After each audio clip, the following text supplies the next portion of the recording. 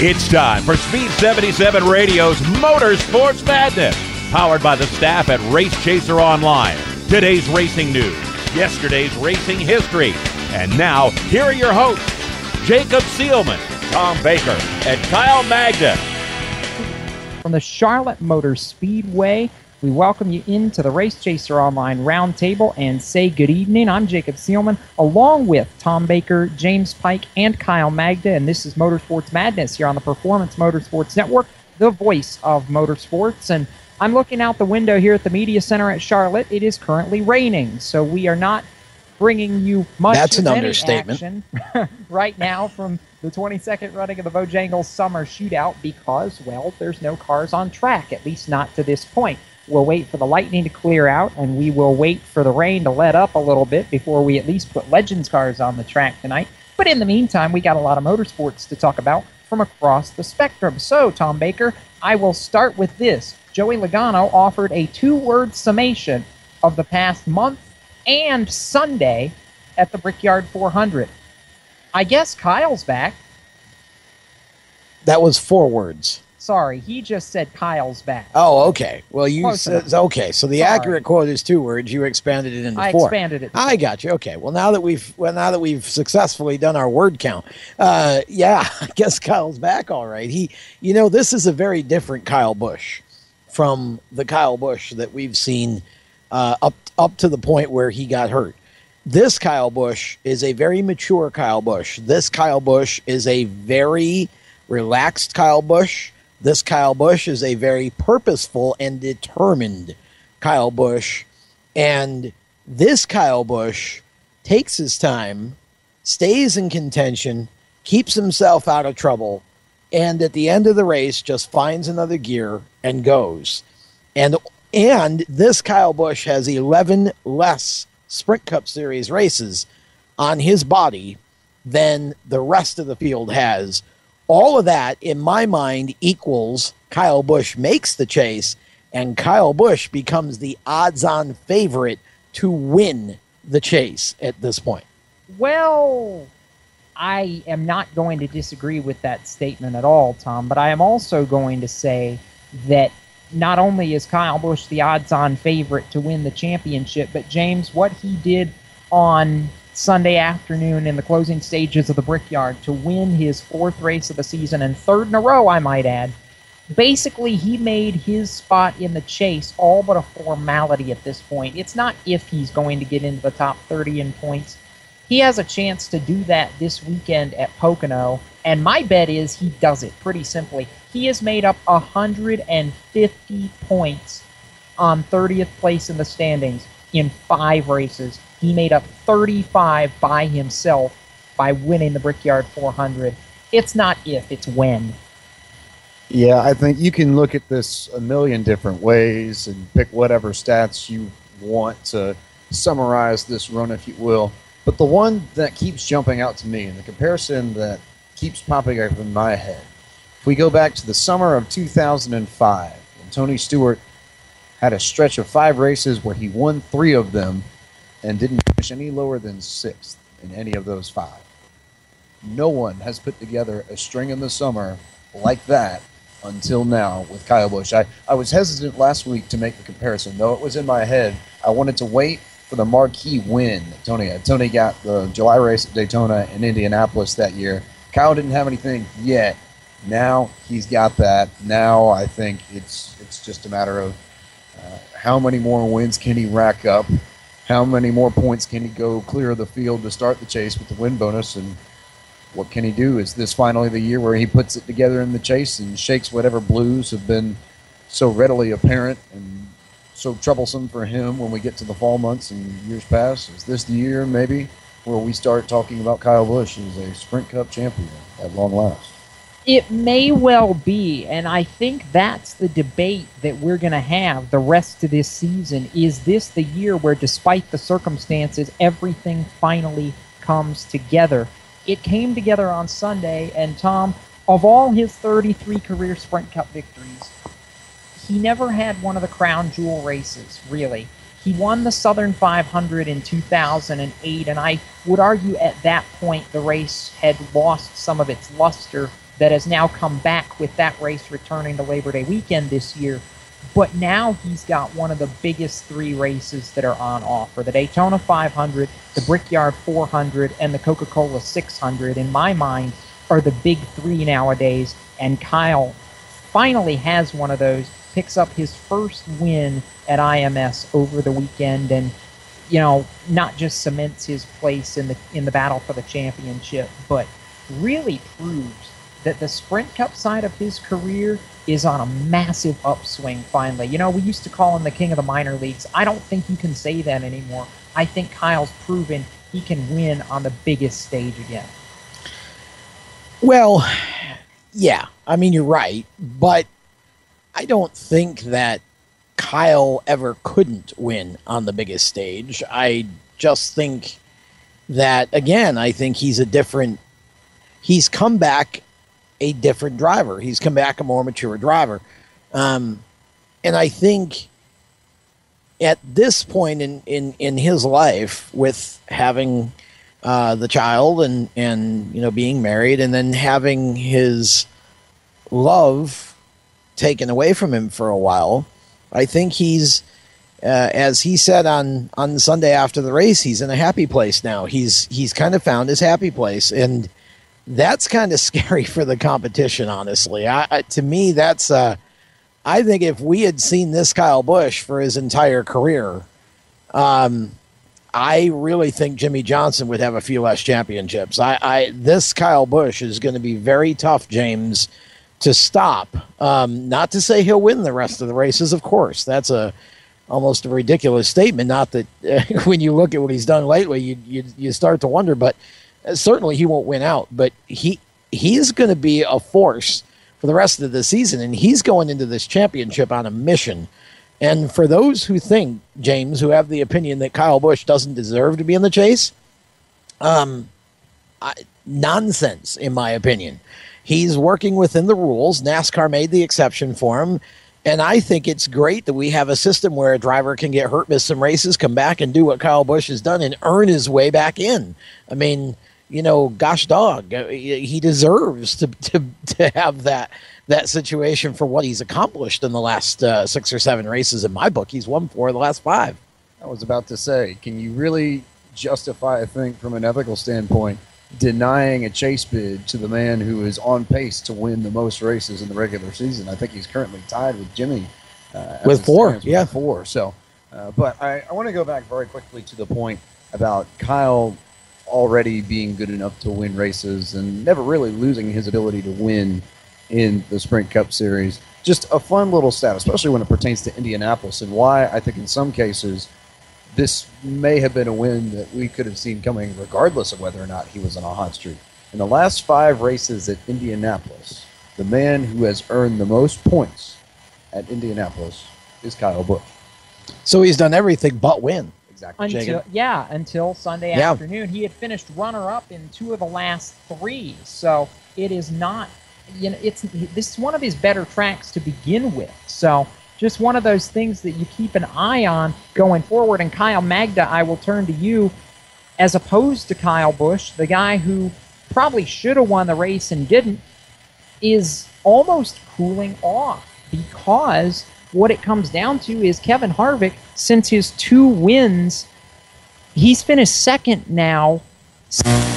He finished third on Sunday. What's it going to take to put this 4 car back in victory lane? Yeah, guys, and unlike Charlotte, where it's raining right now, it's actually sunny here in Pennsylvania, so thankful for that. But, Pocono is this week, and for Kevin Harvick, I mean, usually he's dubbed the closer, but guys, I didn't see the closer show up there at the end of the race. I think it was Kyle Busch who was the one who was the closer for that race. So, but I think going into Pocono this weekend, we're running the same package we were at June. And Kevin ran very well in that race. Didn't lead the most laps, but had a good car on the longer runs.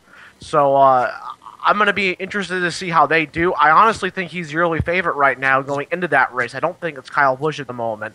Because Kevin has shown speed at Pocono. Much like Kyle Busch not winning at the Brickyard, Kevin has never won at Pocono, at least in the Cup Series.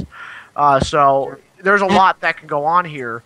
So I think looking into this weekend, you have to look back at the players we had back at Pocono. We're on a different package this weekend, and There's just so many, things that, I think this is kind of a benchmark for NASCAR, to compare the two packages, Indy versus Pocono, and then we have the road course at Watkins Glen. So there's still a lot of questions out there in whether Kyle Busch can keep his hot streak going or not.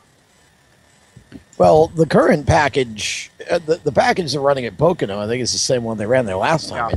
I mean, Correct. We're not changing anything for Pocono. Yeah, we're not doing anything different. So I mean, I mean, say that. I think the package at Indy, in my opinion, it was bad. It was bad. It was now, and we got to keep in mind too, and for those who are listening to us, that wasn't NASCAR's idea. That was the drivers that came up with that high drag package. They wanted to try it. They were hoping it would make the racing better. Not everything you try is going to be a gem, and that surely wasn't. I'm sure they'll try it again, but with some tweaks, further tweaks to possibly make it a little more effective. But that Indy's just a very, very tough track for the stock cars. The way it's configured, the shape of it, it's going to be very hard to come up with a package, honestly, that puts on the kind of racing in Indianapolis that we all would like to see. It's a big old track. And so I'm not really sure, Jacob, what you do there, but that package certainly didn't get it. No, it really didn't, even though the lead changes were up just a little bit. I think that was more to pit strategy than anything else that we saw. I would agree. We'll continue debating the package, the rules, the Cup Series, Indianapolis, headed to Pocono this weekend, which you can learn some things about by looking at Indianapolis. Oh, boy. We'll take all that into consideration and continue on with Motorsports Madness right after this. Hey, the rain has stopped at Charlotte Motor Speedway, too, so we might get some racing in yet tonight. From CMS, the home of the Bojangles Summer Shootout, you're listening to Motorsports Madness on the Performance Motorsports Network, the voice of motorsports. We're growing like crazy and need account reps who know their way around agencies, the internet, and social media. Got connections? Or do you know how to get to the decision makers? Are you fearless? We need you. Internet radio, or as we call it, wireless mobile radio, is rapidly becoming the place to be with almost limitless income potential. So contact us to get involved with the fastest growing professionally produced group of internet radio stations in the world. Your imagination is the only limit here. Call 717-749-0444. That's 717-749-0444. Or you can email us at scorpionradiogroup@gmail.com. You want to ask for Sue.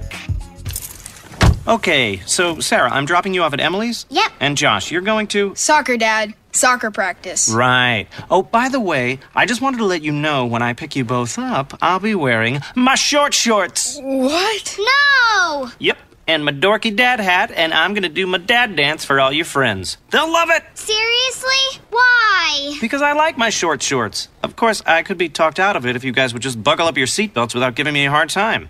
It's important to get your kids to buckle up for safety, no matter what it takes. And sometimes, all it takes is your parental powers of persuasion. Okay, we're buckling up. See, all buckled. Good choice. I'll just have to do my dad dance at dinner time. What? No!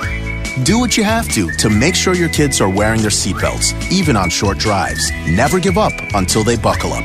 A message from the National Highway Traffic Safety Administration and the Ad Council. Visit safercar.gov/kidsbuckleup for more information. If you're a gearhead and you just can't get enough of your favorite motorsports on that channel on the cable, or you look at that Guy network and you just go, what does that have to do with me? We have the answer. Performance Motorsports Network. Right here on the internet. The best cruising tunes, the best in motorsports programming, and the best shows. We have opinionated hosts, and we like it that way. If you want to get involved, if you want to bench race, be listening for information coming up soon right here on this channel, the Performance Motorsports Network, your source for motorsports. Hi, this is Tommy Barrett, driver of the NASCAR Wheel and Modified Tour. Now back to more race talk from the Speed77 radio crew on the Performance Motorsports Network.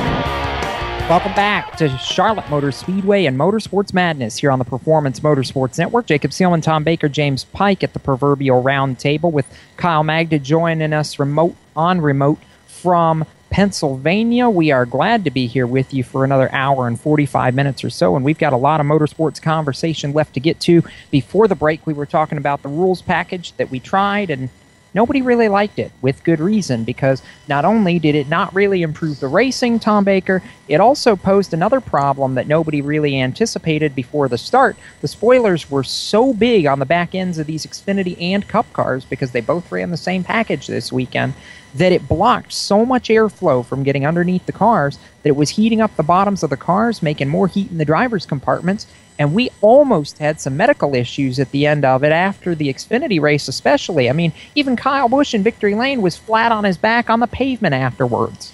Yeah, it was kind of nuts and very unexpected. And I think sometimes you have to run, you don't know all of the side effects until after you test them in racing conditions, and this package was never tested, so I think that whole effect of the heat was something that was totally unsuspected by everybody involved and really caught everybody off guard. Indianapolis is always a hot race anyway. Thankfully on Sunday to a much better day for the drivers, much more comfortable day. One, it was a cloudy day, so it kept the temperature down a little bit. But two, they were also allowed to put the ductwork in the windows of the cars to allow for more airflow into the driver's compartment. So we really I don't think we had any major issues on Sunday. But yeah, I mean, again, I'm sure the package, they'll look at it and they'll learn what they can from it, and I'm sure there's obviously a way to solve this problem. Everybody will get together and they'll make some tweaks and probably try it again. But again, I think when we go to Michigan, I think they were going to run it, James, that same package. I'm sure we'll see some tweaks to it before that, if they even still decide to run it.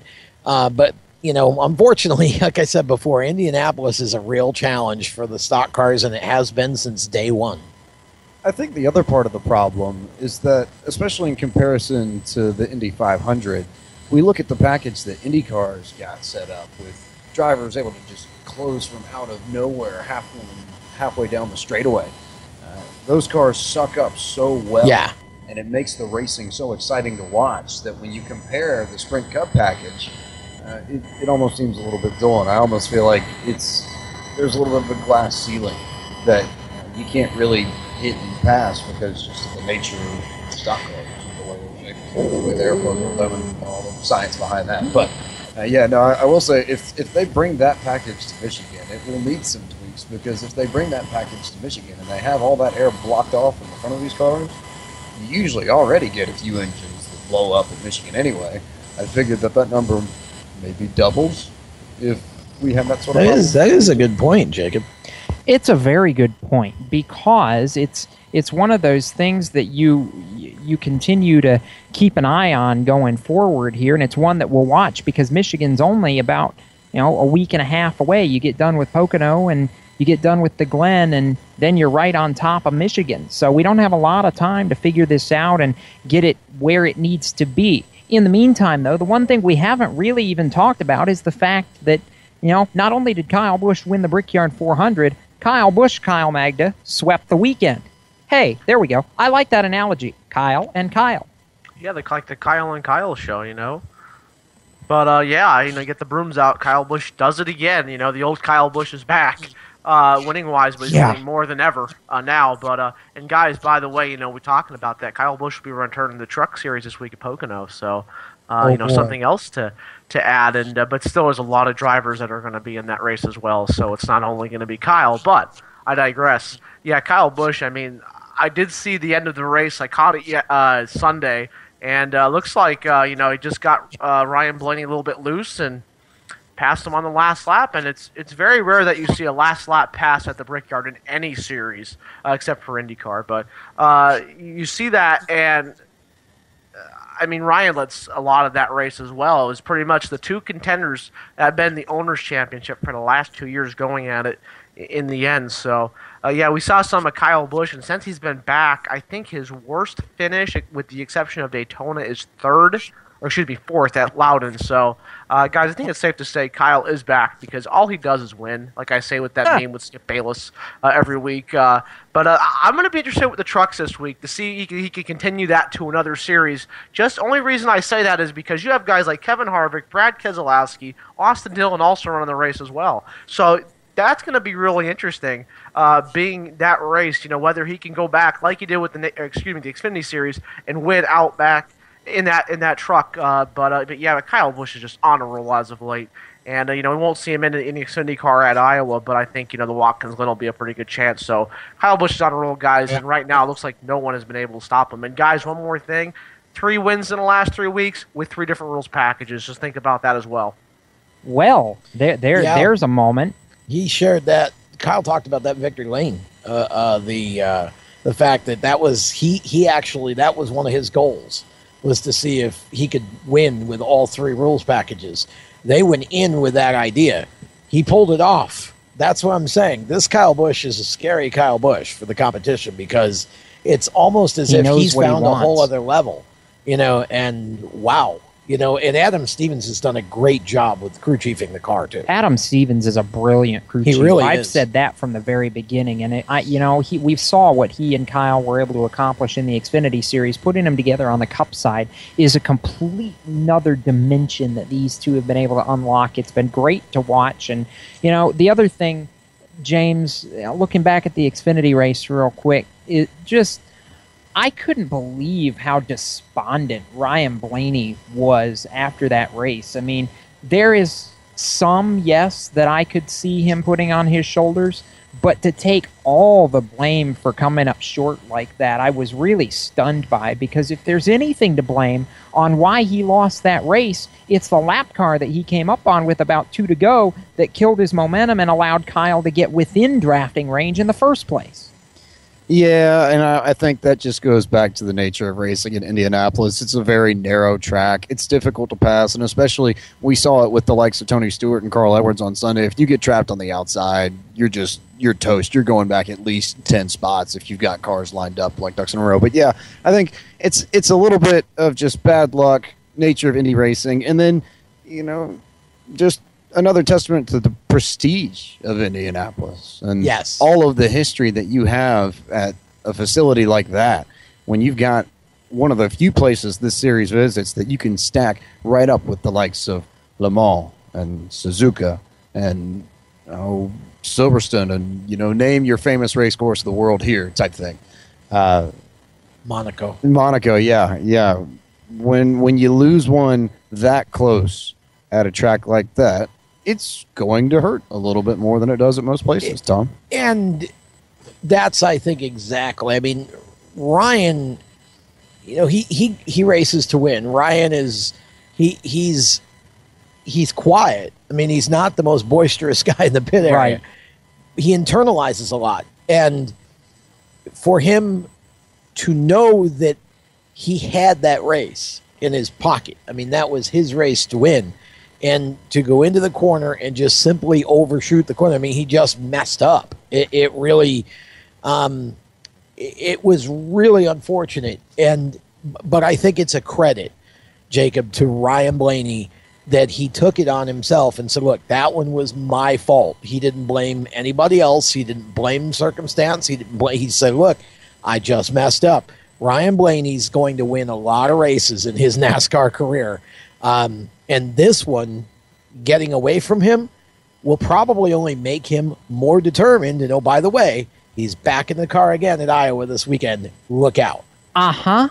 You just made a point that I was going to make in about, an hour from now. So hold tight to that, and you'll see that return a little bit later. In the meantime, of course, all this at Indianapolis over the weekend and the prestige and, everything that goes along with the Brickyard. James, we talked about it earlier with Kyle Busch. It's a crown jewel race, and it's one that some guy from Pittsburgh that was making his final start in the race has won 5 times. And unfortunately, Jeff Gordon's quest for a 6th Brickyard win ended very early on. Lap 51 after a caution for balloons. Yes, balloons.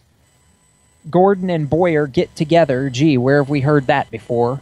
And he's in the garage area with a busted-up race car, and I was disappointed to see that. I wanted to see the 24 maybe go out with a bang and get the six-pack at Indianapolis. It wasn't meant to be, but he's still in great position to make the chase. Hey, gosh, he just needs a win. Yeah, that's the one thing that keeps jumping out at me when I think of Jeff's season. He's had a string of very solid performances and just hasn't had the win to back them up, and the win that would really solidify his place in the chase. That being said, I still think that there's a little bit more room to go. Not to say that he has to jump straight up to Kyle Busch levels immediately to save his season, but you feel like there's a little bit more speed in that 24 that they can drag out of that car, and I think these next few weeks will provide a few good chances for him to do it, because they're tracks where Jeff historically has been very successful. He's won at Pocono, he's won at Michigan, he's won at Watkins Glen. It's not like he can't turn it around. Exactly. It's not like he can't turn it around. And speaking of Pocono this weekend, really quickly, Tom, I will go to you, because though it's a track where historically maybe you haven't seen Kyle Busch light the world on fire, he does have a teammate that's won there 4 times. I imagine that 18 crew will be leaning a little bit on some of the expertise that Denny Hamlin can provide at Pocono in their quest to go 4 in a row, something that only Jimmy Johnson in the past decade has done in the Cup Series. Well, and if you look at the stats for Pocono, in the last 9 Pocono Sprint Cup races, Chevrolet has won 7 of them, dating back to 2011. Denny Hamlin was one of the exceptions in the Toyota camp. In fact, I think he might have been both of the exceptions in the Toyota camp. The last time a Ford actually won was in 2010, June of 2010, when Greg Biffle did it. And so, it's pretty much been a Chevrolet show at Pocono, with Martin Truex, of course, picking up the win a little earlier in the year. But I think you've got to throw out that stat. You got to look at what's going on now and who's performing well now. And certainly Kyle Busch, Carl Edwards, who, by the way, has also won at Pocono, and Denny Hamlin are all going to be solid contenders. I don't expect to see anyone outside of the quote-unquote usual suspects, your Kevin Harvicks, your Kurt Busches, your Jimmy Johnsons, those are the guys. Yeah, those are the guys that you're going to have to. Truex will be, I'm sure, be right back in the mix again. And those are the guys you're going to have to look for. The Keselowskis and the Logano's, I'm sure, will be in there as well. So it'll be interesting to see how that works out. It will be interesting. You got long-winded on me. We're going to take a break. We're going to come back. We're going to shift gears, and we're going to go to open wheel conversation. Joel Sebastianelli joins us in a moment from Charlotte Motor Speedway, home of the Bojangles Summer Shootout. You're listening to Motorsports Madness on the Performance Motorsports Network. Here's an important message from RAD and this station.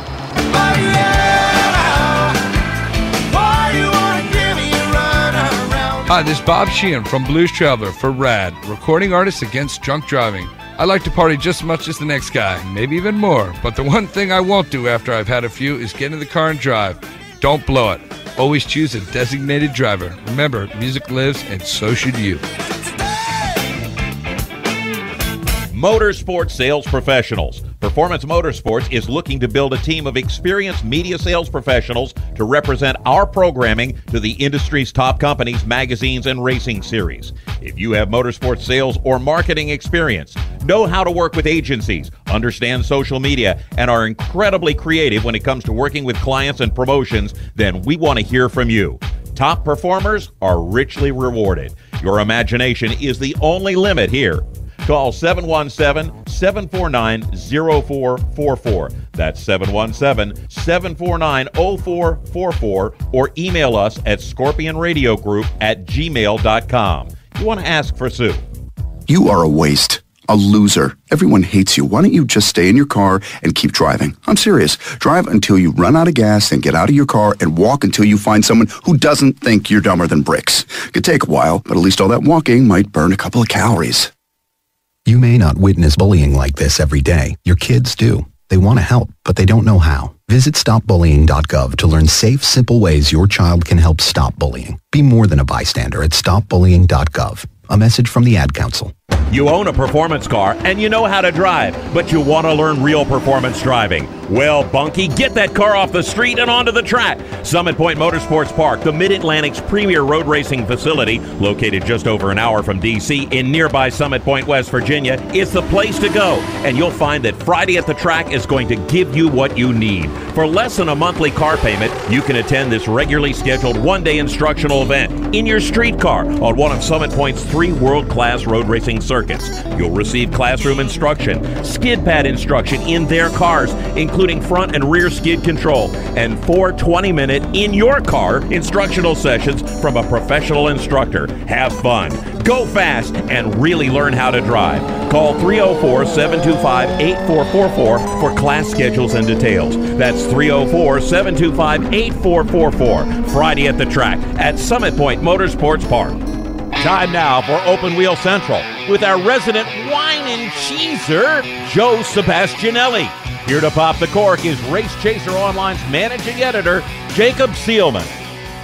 And I will pop that cork along with saying welcome back to Motorsports Madness. We are live from the Charlotte Motor Speedway, home of the Bojangles Summer Shootout. Round 9 racing action getting ready to get underway here in a couple minutes. Just finishing drying the track, and then we'll put cars on it. And if you want to watch the action and you might not be in the Charlotte area, head to goprn.com for the live webcast. Tonight and tomorrow night, the final 2 races of the summer for Legends Car and Bandolero drivers, and it's going to be a barn burner. We're looking forward to watching that tonight and tomorrow, Tom. But Joel, barn burner, that's about the only way I can describe the action that we saw Sunday morning at a reasonable time for those of us on the East Coast for a change.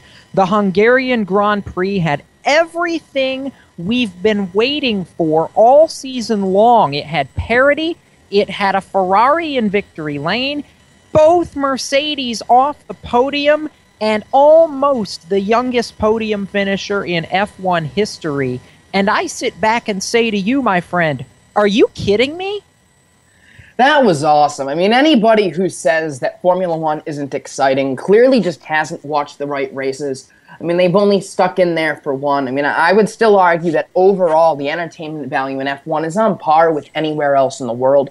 Not always the best battle up front, not always the most parity, but here it was so unpredictable. And first of all, on any track like this, where there's not as much emphasis on engine power, it's going to bunch the field up a little bit more. It's going to add some parity, but this wasn't just an issue of parity. This was anything that could go wrong would, it seemed like, for Lewis Hamilton and Nico Rosberg as the day went on, and they still recovered to finish 6th and 8th respectively. Sebastian Vettel picking up the win in Ferrari, and then Daniel Ricciardo and Danny Kvyat both finishing on the podium, with Kvyat finishing in 2nd, and not to mention, too, there was a time penalty added to Max Verstappen at the end. Didn't matter anyway, but Verstappen actually could have finished on the podium if the damage from contact with Nico Rosberg was enough to bump Daniel Ricciardo out. So when you look at the top 4, if you had just bet on a parlay here, 1, 2, 3, 4, like you would in horse racing, Vettel, Kvyat, Ricciardo, and Max Verstappen, oh, and 5th, Fernando Alonso in the McLaren, you'd be making big money. This is, I think, the most unlikely top 5 given the circumstances that I can remember in F1 in a very, very long time.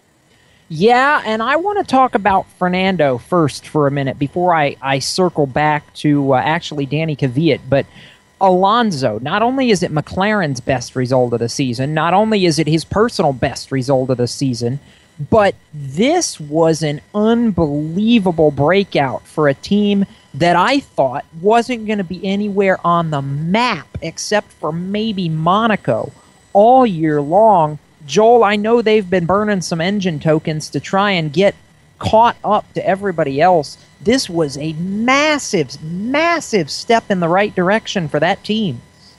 It is, I think, especially from a reliability standpoint, too, because in Q2, a day before, Fernando Alonso was actually the only McLaren to make it there, by the way. Button was eliminated before, and his car stopped on track. The engine shut down, so he actually literally ran with the car, pushing it back to the garage. along with the help of some of the track marshals. Now, due to regulations, he wasn't allowed to come back out and finish the session, unfortunately. But the fact that the car was able to last that long, quite frankly, with the way McLaren and Honda performed this year, that's not a given. That's not something you can take for granted. So it seemed as though the two McLarens were the only ones who actually stayed out of trouble all day, along with Sebastian Vettel. It seemed like everybody else, even if it was just a close call or, going a little bit wide on a corner, it seemed like everybody had a moment at some point, worse than others. Except for Fernando Alonso and Jenson Button, they kept their noses clean, P5 and P9. It's a really impressive result for McLaren.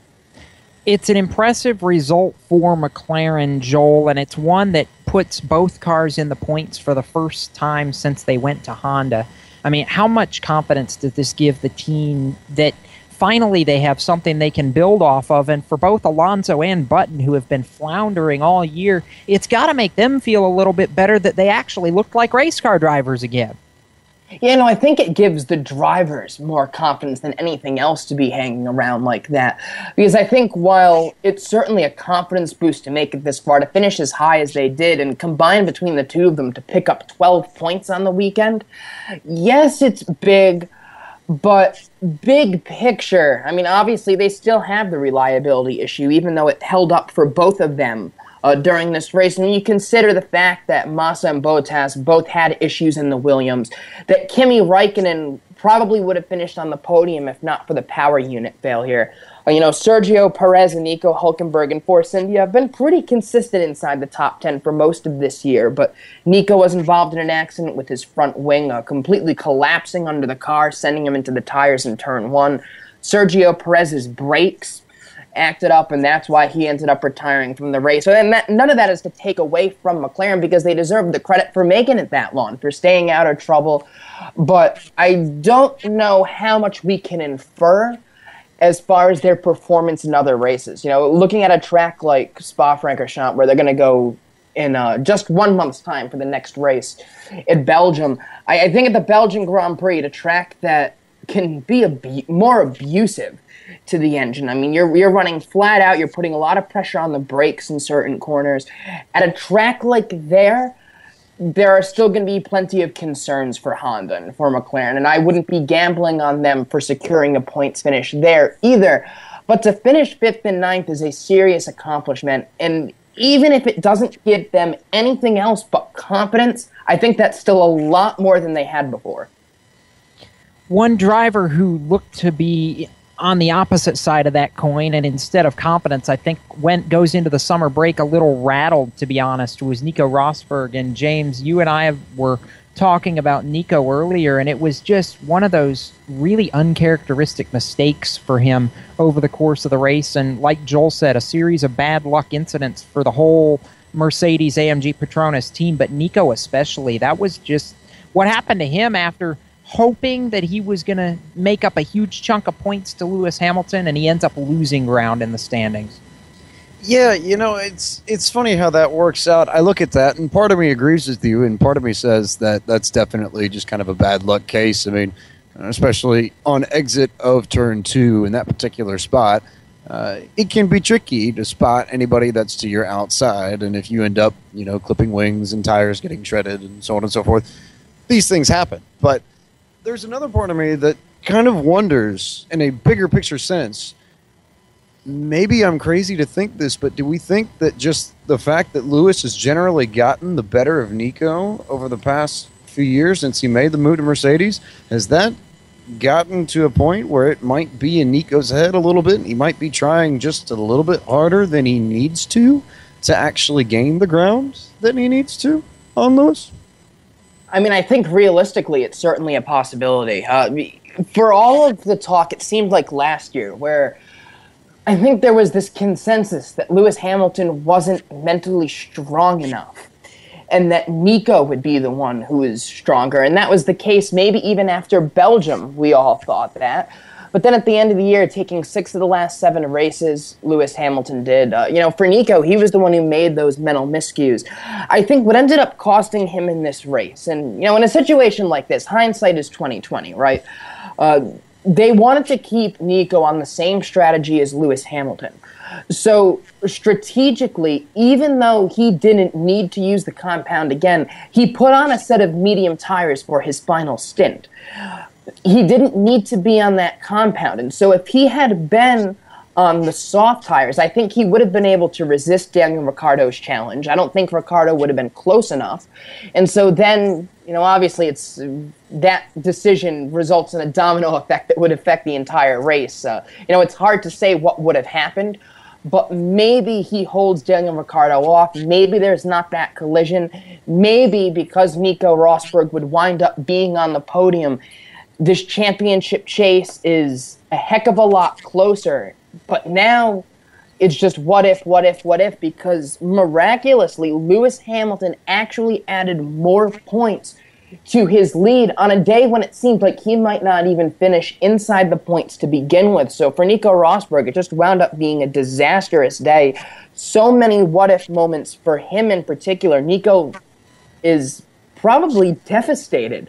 I mean, to have that be your last race and to show in some ways that he has been mentally affected by performance on the track. I mean, how rough is it going to be for the next few weeks just replaying this race and that moment of contact over and over in your head? Whereas Lewis, on the other hand, has to just take a deep sigh of relief that he made it out of that weekend, not only unscathed, but in a better position than he was when the race started. Spectacular race. It really was, and it ended, like we said at the top, with Sebastian Vettel on top of the podium. Joel, 41st career Formula One victory, tying him with the late Ayrton Senna for third on the all-time series list. I didn't think that would happen, at least not, not this soon, I guess, for somebody like a Sebastian Vettel or even a Lewis Hamilton. I figured maybe later in their careers you would see one of those two reach up to those kind of numbers, but to see what Sebastian has done in so short of a time, maybe Schumacher's record isn't attainable, but surely at least to second before the end of his career would certainly be reachable. I definitely think so. I mean, with the season he had last year, I was, in a way, kind of surprised that it didn't happen before, with the way he's just had these struggles as of late. But now with Ferrari, it seems as though he's found his groove. Second victory of the year. Interesting stat, too, as far as when Senna, Schumacher, and Vettel all got to 41 wins, it took Senna 158 starts, Vettel 149, Schumacher 140. So we talked about this the other day. I think that's a cool stat. Doesn't mean that much, but Vettel split Senna and Schumacher right down the middle in terms of how long it took to get to 41. He did, and it means really, honestly, he's on pace, which is something that I think we get to watch even more as his career goes on. So right now, we're going to do a little bit of business. We'll come back, wrap Formula One, and talk IndyCar, because they're headed to Mid-Ohio this weekend for more racing action. You are listening to Motorsports Madness here on the Performance Motorsports Network, the voice of motorsports. Motorsports sales professionals. Performance Motorsports is looking to build a team of experienced media sales professionals to represent our programming to the industry's top companies, magazines, and racing series. If you have motorsports sales or marketing experience, know how to work with agencies, understand social media, and are incredibly creative when it comes to working with clients and promotions, then we want to hear from you. Top performers are richly rewarded. Your imagination is the only limit here. Call 717-749-0444. That's 717-749-0444, or email us at scorpionradiogroup@gmail.com. You want to ask for Sue. Every 30 minutes, another innocent person is killed due to a drunk driver. My best friend. My brother. My poor grandchild. My sister. My father. My husband. My mom.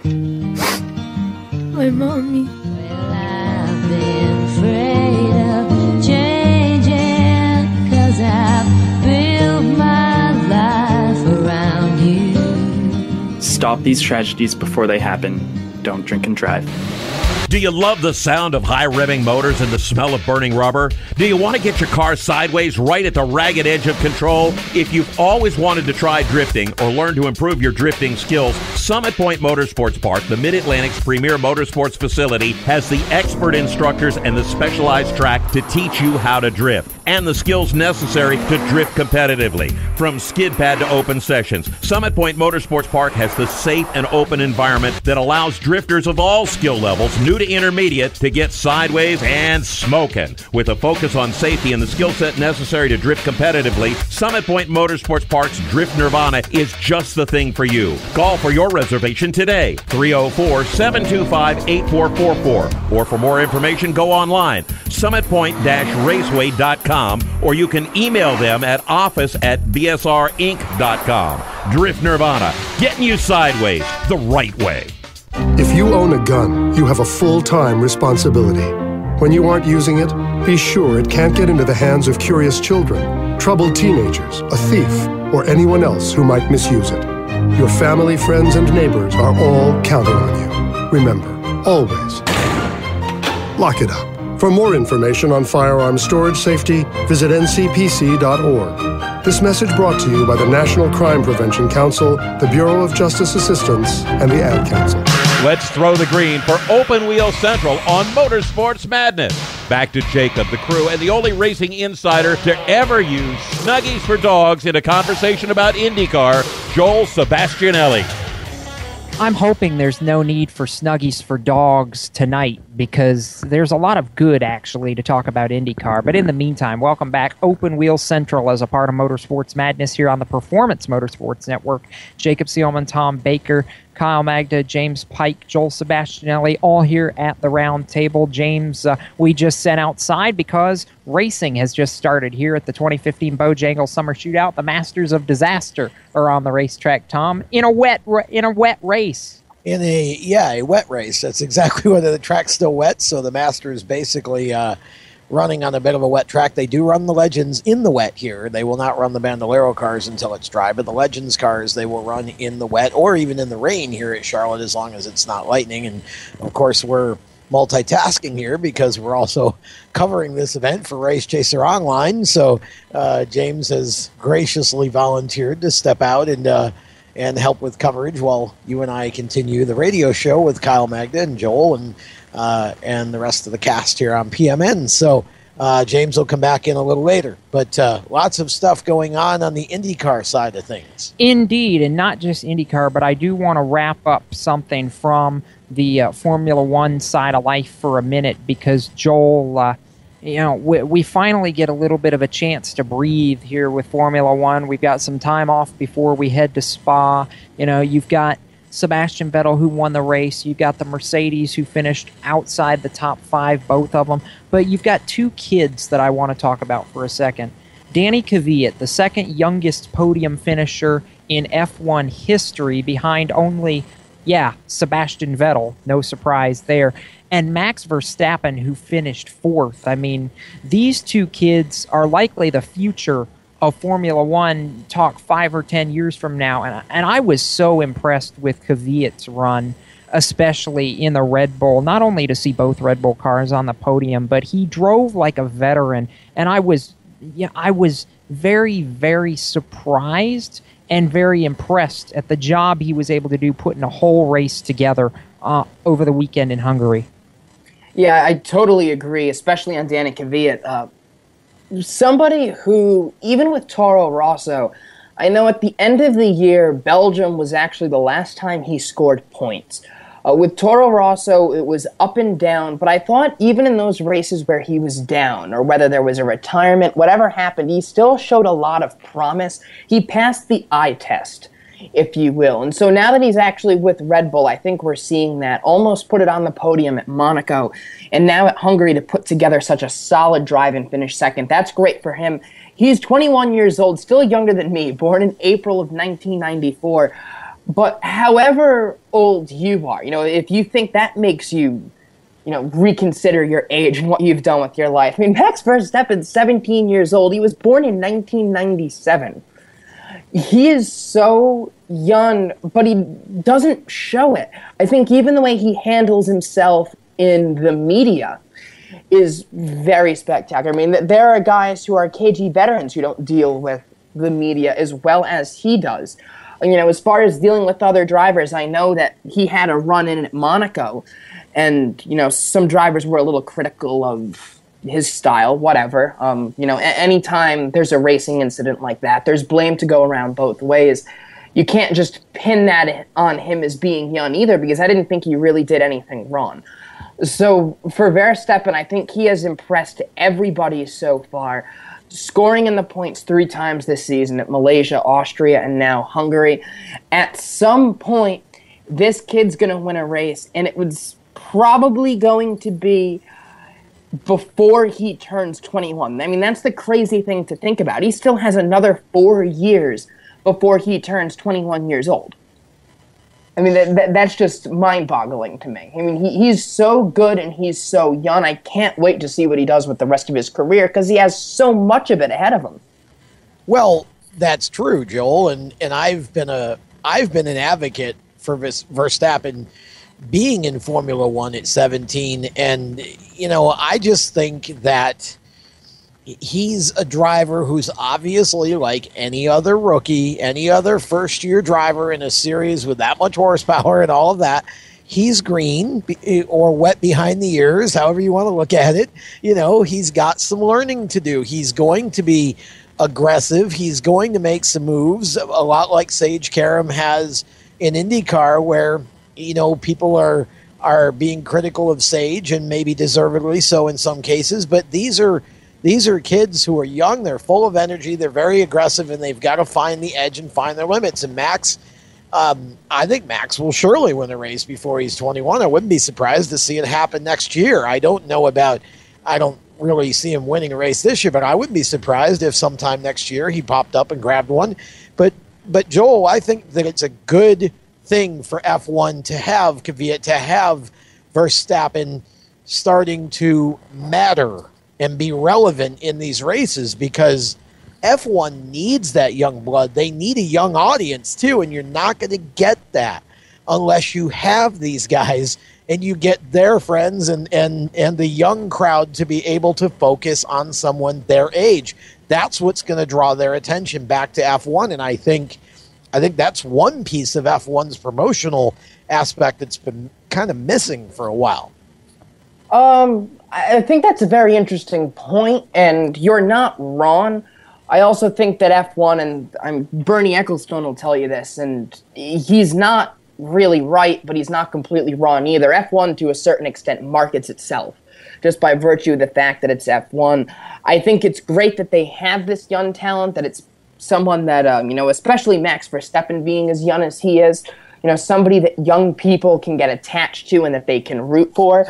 But when you think about the age of just some of the established stars, like Sebastian Vettel, for example, you know, yes, he reached the 41-win plateau in a similar time to Schumacher and Senna, but especially, you know, going back to Senna's days and going back to even some of the far, far earlier days. You know, there's more races in a season, so he's made a lot of starts, but he's also not that old. I mean, Vettel's 28 years old. So Vettel has at least another 5 years, if not more than that. You know, the same can be said for Lewis Hamilton, Rosberg. I think Valtteri Bottas is a young guy who, when he, I think, inevitably winds up with Ferrari next year, he's another one.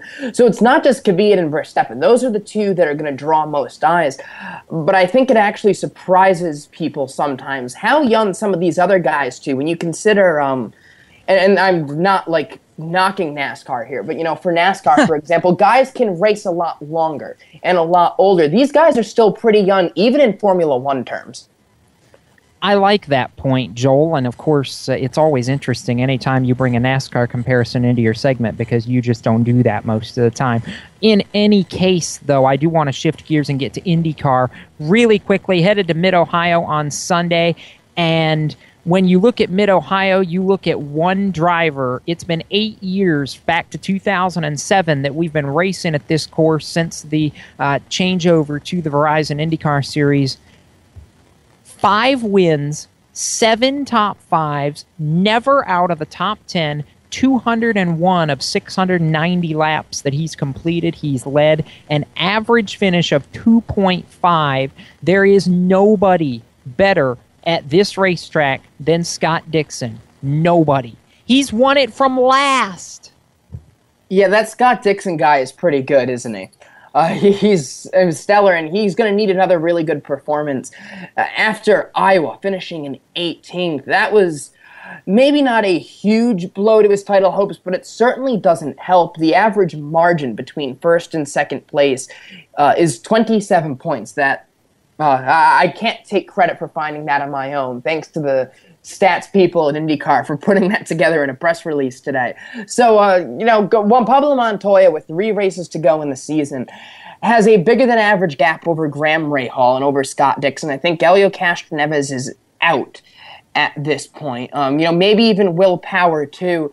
But for Scott Dixon, being just 48 points back with a victory in at least one of these races, maybe some more bad luck for Montoya or Graham Rahal, I think Scott Dixon is still in the fight. So is Graham Rahal, 6 points ahead of Dixie, 42 back of Montoya. I think it's going to be those 3 who it comes down to, although you still can't count out Helio Castroneves and Will Power. I know I just said you could, but with double points at Sonoma, I'm very curious to see how that's going to shake out, because double points could flip everything upside down. I mean, the only race that Juan Pablo Montoya has really had any trouble at this year, it's been Iowa when he had the early crash a week ago, and Alabama, which was actually the only other race he finished outside the top 10. But a bad result at Sonoma, contact, something like that, I mean, that could be at a minimum a 50-point swing, if not more than that. So we'll see, but one thing's for sure. I mean, Mid-Ohio and Pocono, Rahal, Dixon, Helio, Power, they got to lay it all on the line right now, and I think Dixon is my favorite of guys not named JPM. Is there anybody, if you're throwing down the pick, so that's it, Scott Dixon right there? If it's not Juan Pablo Montoya, I would say Scott Dixon, especially for Mid-Ohio, too. I mean, he is so good here.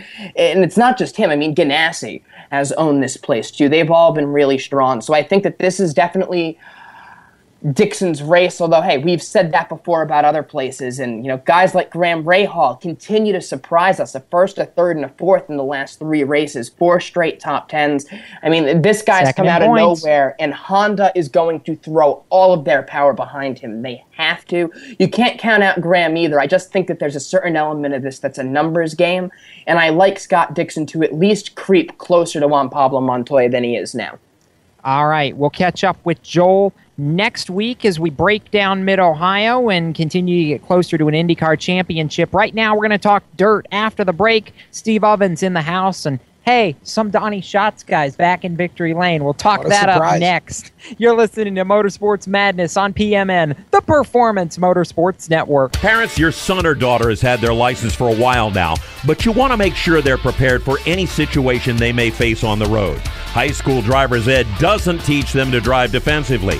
They need to be prepared for any highway emergency. For less than a month's insurance, and a whole lot less, BSR instructors at Summit Point Motorsports Park in nearby Summit Point, West Virginia, will teach your son or daughter how to respond instantly and positively to unexpected situations on the road. BSR's specialized accident avoidance training teaches swerve to avoid maneuvers at highway speed, ocular driving, which focuses driving attention on ways to avoid accidents, vehicle dynamics and feedback, skid control and skid recovery, threshold braking on straights and progressive braking on curves, and off-road recovery techniques. This is stuff driver's ed simply doesn't teach. So call BSR today, 304-725-8444. Give your kid the skill set needed to drive safely and responsibly on the highway. That's 304-725-8444. You hear that? That's the sound of America's only sports car. That's right, it's a Corvette. But not just any Corvette.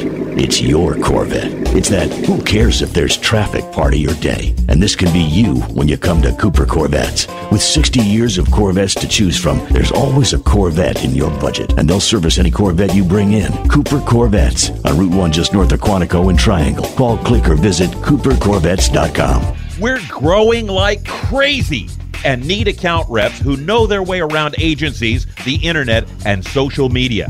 Got connections? Or do you know how to get to the decision makers? Are you fearless? We need you. Internet radio, or as we call it, wireless mobile radio, is rapidly becoming the place to be with almost limitless income potential. So contact us to get involved with the fastest growing professionally produced group of internet radio stations in the world.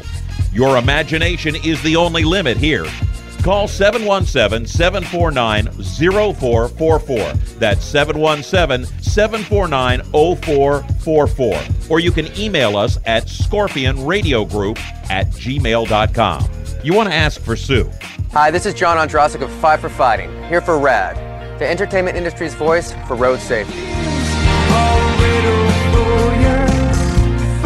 You know, style is a personal thing, and your lifestyle is your business. But if you take it on the road, it becomes everybody's business. So please, plan ahead, designate before you celebrate.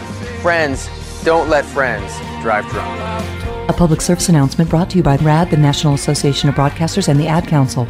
We now return you to 2.5 Men on Speed 77 Radio's Motorsports Madness on the Performance Motorsports Network. And we welcome you back here to PMN and Motorsports Madness, live from the Charlotte Motor Speedway as we kick off the second hour of our show tonight. Home of the Bojangles Summer Shootout, where race 1 of the night just finished up. And for the Masters of Disaster, Tom Baker, Robbie Faggart goes to the win in the first rain race of the summer. Half-track victory, third of the last 4. He's now multiplied his career wins total at the shootout in 9 weeks by 4. He had 1, now he has 4. That would be a significant gain. And he's had a good last month or so of the shootout. And of course, his son Dylan also competing in the summer shootout series. And Dylan, very capable as well. And so kind of fun to see the father and son teams that compete in these forms of racing. And here at the shootout, Robbie and Dylan are about as good as it gets in the father-son department. Oh, for sure. Since the names Van Wingerden were common here at the shootout, I think. So we'll get back to more shootout information as the second hour goes on and continue to bring you some coverage here on PMN. Right now, Steve Ovens joins us as we talk dirt. And Steve-O, we went to Pennsylvania where the posse is so strong and the World of Outlaws say the Morgan Cup is on the line. They've never lost the Morgan Cup. Guess what? Hello, posse. Sweep at Williams Grove Friday night and Saturday night. And wouldn't you believe it, the posse wins the Morgan Cup for the first time at the hands of the Black Bandit himself, Stevie Smith, to victory lane for the first time in over a year Saturday night. Yeah, and you know, the thing about Stevie Smith is I think that I don't know that anybody that was at Williams Grove had any doubt in their mind that if one guy could do it, and certainly they probably thought this after they saw Hodnett doing, you know, his best Michelle Kwan experience back there on the backstretch. After, you know, a guy like Hodnett is out of contention, the next guy that you'd think of to have a chance to pull down Saturday night's win is a guy that has been red hot in Pennsylvania lately. The team of Stevie Smith and driving for Freddie Raymer has just been magic here in the last month or so. And they have been good more than just the last month. But the last month, I mean, they picked up the win. I believe it was opening night of Pennsylvania Speed Week. And at that point, they weren't even going to run the entire Speed Week. And after the win, Fred says, yeah, we're running the whole Speed Week. And, you know, so they had great runs all throughout Speed Week, and then they back it up with a huge win on Saturday night. First time the posse gets to take over the Morgan Cup from the Outlaws. And I'll tell you, what a show, what a performance from a guy, a veteran racer in Stevie Smith, running a throwback paint scheme. I mean, honestly, you couldn't write a better story this weekend. Steve, I just want to clarify something. Did you just work Michelle Kwan into a dirt segment? Well, when you're following the guy that talks about Snuggies for dogs, you got to get creative. Touche. Touche. That's a good point. Oh boy.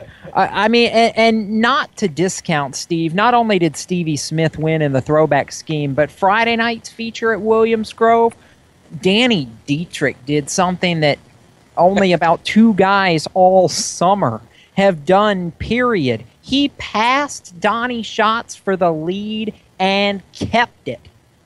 Oh, he did. And again, if there's a guy, and I kind of misspoke in leaving this guy out, but when you talk about guys in PA that can talk the talk and walk the walk, Danny Dietrich is that guy. This is a guy who causes, I won't say causes a lot of trouble, but he is he's very open with his tweets on Twitter talking about how good the Pennsylvania posse is. And again, incredible performance from Dietrich on Friday night. That was a classic Central Pennsylvania 410 sprint car race.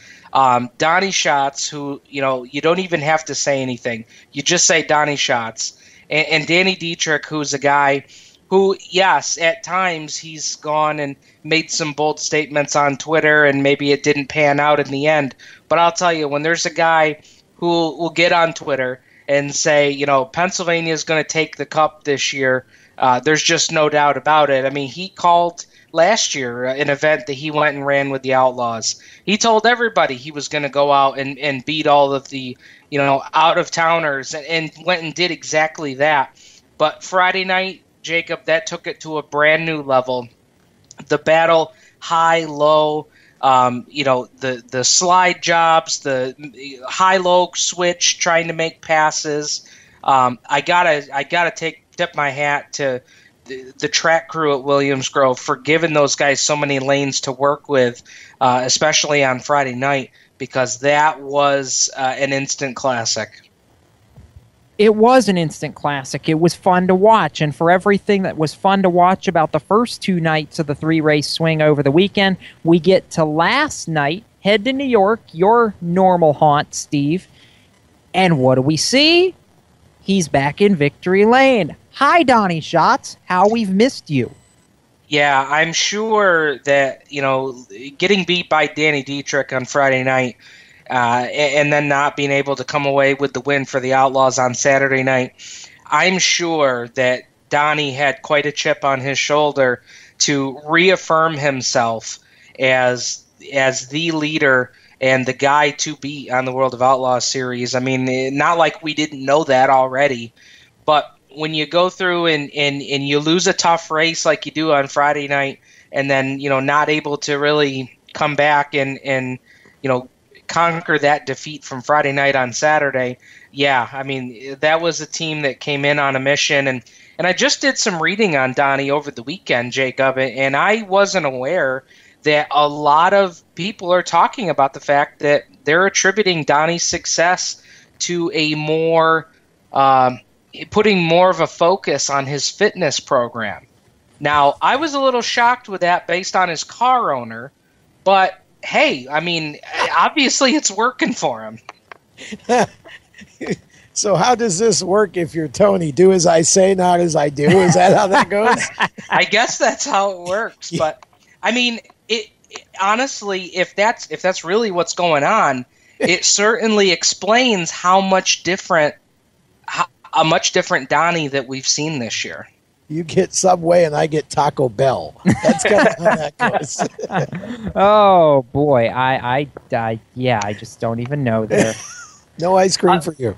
I'll tell you what else was interesting too. Talking about Lebanon Valley last night, it was interesting to see that Stuart Friesen chose to go to Lebanon Valley running his wife Jessica's car versus running the modified at Utica Rome, which was running their NASCAR Wheelin' All-American Series event.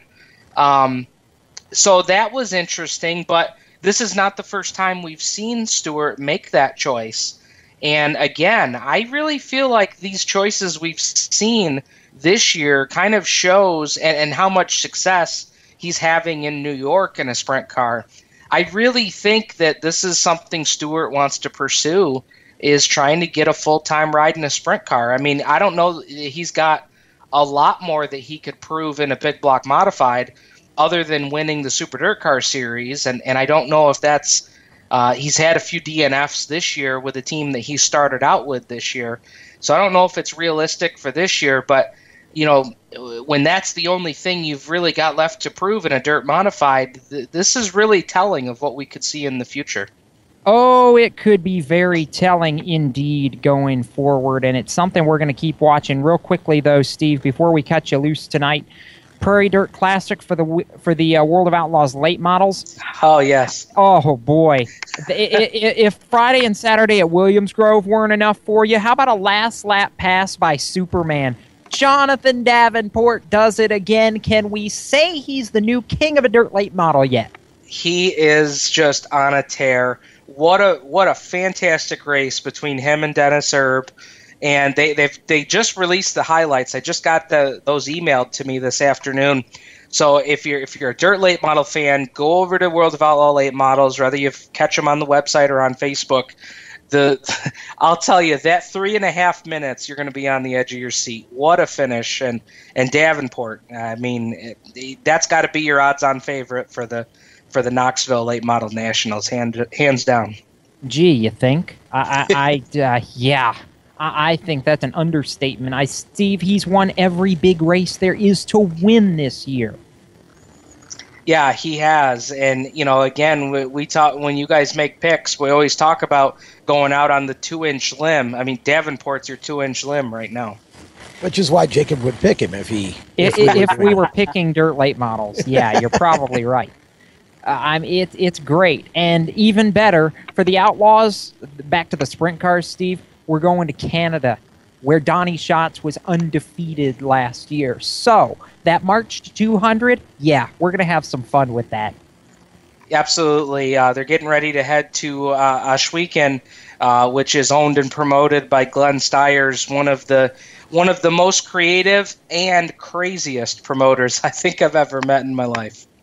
Oh, boy. It's been fun to watch. And, Steve, we know you'll be keeping an eye on it from Maine. Bring me back some lobster when you come back. And we'll look forward to catching the boys every Tuesday night on Turn 5 Live, 7:30 p.m. Eastern.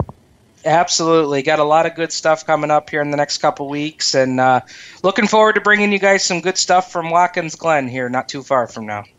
We're looking forward to it, Steve. That's coming up in a little over a week's time. That's Steve Ovens. We're going back to the pavement and continuing Motorsports Madness. When we come back, you're listening to the Performance Motorsports Network, the voice of motorsports. How to be a great dad in 15 seconds.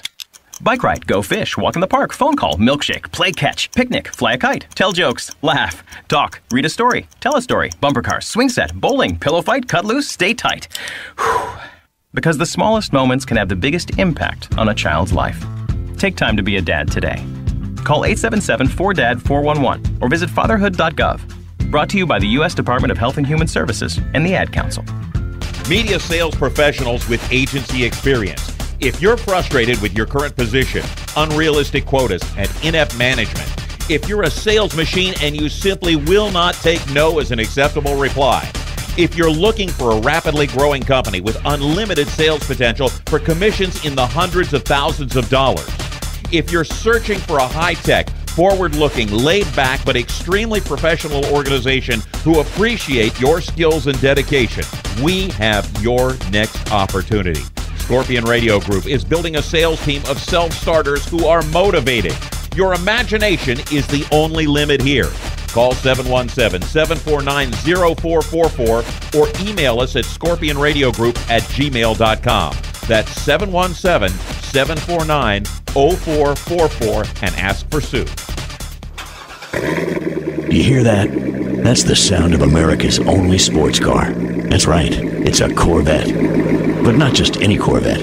It's your Corvette. It's that who cares if there's traffic part of your day. And this can be you when you come to Cooper Corvettes. With 60 years of Corvettes to choose from, there's always a Corvette in your budget. And they'll service any Corvette you bring in. Cooper Corvettes on Route 1 just north of Quantico and Triangle. Call, click, or visit CooperCorvettes.com. How to deal with someone who says that's so gay. Outsmart them. This party is like so gay. Totally. Excuse me, but did you ladies know the word gay used to mean happy or excited? Then it became a word used to describe gay people. Then somehow it came to mean dumb or stupid, which is how you just used it, which is not very nice. Ew, that guy is on the football team and super smart, and he totally hates us now. Totally.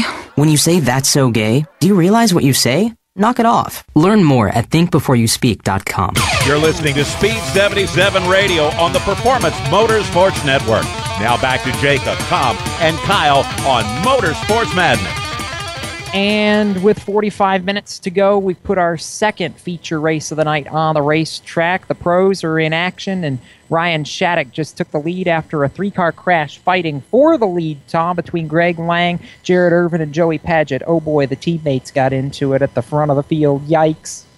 And it looks like now maybe Jared Irvin. Oh, are they putting him back to the lead? Irvin's going back to the lead. So we spoke a little too soon. We are obviously broadcasting live from the Charlotte Motor Speedway, where the 22nd annual Bojangles Summer Shootout for the Legends and Bandoleros is going into race 9 as we speak, the 9th race in the 10-race series being run, and lots of good stuff going on. The pro division actually on the track right now while we talk motorsports of all varieties here this evening, and so a nice sort of mix for us. We're coming to you from the media center, and a lot of action going on the racetrack, including the top 3 cars getting together in the pro class, and they're still sorting things out there. Yeah, speaking of the pro class and of, fierce battles and different things that we can do at the Bojangles Summer Shootout, we're coming up on round 10 tomorrow night, where we will see the return of something that had its fame and its heyday in the early 2000s here at the Bojangles Summer Shootout. The infamous grudge match is back. Chris Ferguson out of the Dirt Late Model Group against Burt Myers running pavement modifieds in the NASCAR Southern Tour. And neither of them have, Stadium. Yeah, no, well, basically, it's a track that you could equate to Bowman Gray Stadium here on the front stretch at Charlotte. But more importantly, neither of them have ever run a Legends car before. Well, of course, and Burt, very, one of the drivers who competes at Bowman Gray on a regular basis, is what I was saying. And lots of interesting stuff there, James Pike, with the grudge match. You get a head-to-head contest between two guys who've never competed in Legends cars. And Chris Ferguson's really under a lot of pressure here, and let me tell you why. Because Carson Ferguson, his cousin, who is Chris's cousin, and who is much younger than Chris, has won a championship here. 2 championships. 2 championships. And numerous races. So, if Chris doesn't step it up, Carson's going to be wanting to boot him out of the seat, and he's going to have to hear about it at the next family reunion as well. And he referenced that to me a little bit ago, which is all the fun. And speaking of a little bit ago, I got the chance to catch up with both of them earlier this afternoon, where you get a chance to hear from that right now. In their own words, the grudge, the rivalry, it's the one and only Burt Myers versus the one and only Chris Ferguson. Let's hear from him now. Jacob Seelman for the Performance Motorsports Network and Charlotte Motor Speedway, trackside with probably the most fun race that we're going to get to see the entire shootout. Fitting that it comes all the way down to the end. Chris Ferguson and Burt Myers bringing back the return of the grudge match to Charlotte. Neither one of them have ever been in a Legends car before. Chris from Dirt Late Models, Burt from Pavement Modifieds. Chris, you got fitted for this about 4 weeks ago. We thought you were going to face off against Eric Jones, and you get the modified guy. So how much fun is this going to be? And obviously totally different than anything you've done in the dirt car. Well, I definitely have watched a few asphalt modified guys race. They like to rub fenders, and unfortunately they don't do slide jobs like we do, but they're pretty good, and I think they're pretty aggressive just like us dirt guys. So anytime you get to race against somebody who's at the top of their game, it's always going to be fun whenever it's on a level playing field. Burt, you just got fitted for the car about 10 minutes ago. You get to take it out here in a few minutes, and same surface, completely different ball game, and completely different style than what you're used to in the modified. We don't let you be aggressive in these cars. Yeah, that's what I was asking him is what type of driving style did you use in these? Was it an aggressive or smoother is faster? He said smoother was faster. I said, well, that might be a problem, but same with the dirt late models. I mean, in a modified, you hustle, and same with these guys. So it ought to be interesting, and if nothing else, it's going to be a lot of fun. It's going to be a lot of fun. We know that because these are two guys that aren't afraid to rough the competition up just a little bit. I mean, Chris, what a season you've had. Some big dirt late model wins. I think 6 on the year so far. I mean, and you get to come and do this for fun. I mean, where's this rank as a highlight on the year? Well, I can go ahead and tell you, it depends on how we do tomorrow night, because my little cousin, as everybody knows, he's one of the guys to beat in these cars. So if I don't do any good, then he's going to ride my tail the rest of the year. So this is definitely a lot less stressful than what we usually run, which is nice because, you know, we go out there and race every week and put it all out there on the line, you know, for money, for winning a race. You know, with this deal, we get to come out here a lot less stressful and, you know, get to race cars that we don't own, which is always nice. And then also, you know, just the fact that we get to do it out on a surface that we've never been on and then in front of fans that we've hardly ever seen. So I think it's up there as far as being the most fun weekend of the year. You mentioned Carson. I mean, how much fun has it been to be able to come out and support him, watch him as he's worked his way up here at Charlotte? And the kid, he's something special. It's always cool to have somebody in your family to race, but it's a positive to have a driver, you know, a kid like him, prove what he's proved and win the races he has as young as he is. So it's cool that I get to race what he gets to race, considering he's been running some dirt late model stuff. But like I said, if I don't do any good, then he's going to be riding my tail about it the rest of the year. Bert, I watched your young son sit in one of these cars a little bit ago, and you mentioned he's had some go-kart starts, but boy, carrying on the family name between you and your brother and now the little one, I mean, this has been a whole lot of fun to watch, and it looks like he's having fun out here too. Oh yeah, well, you saw him, the first thing he wanted to do was get in it after I got out.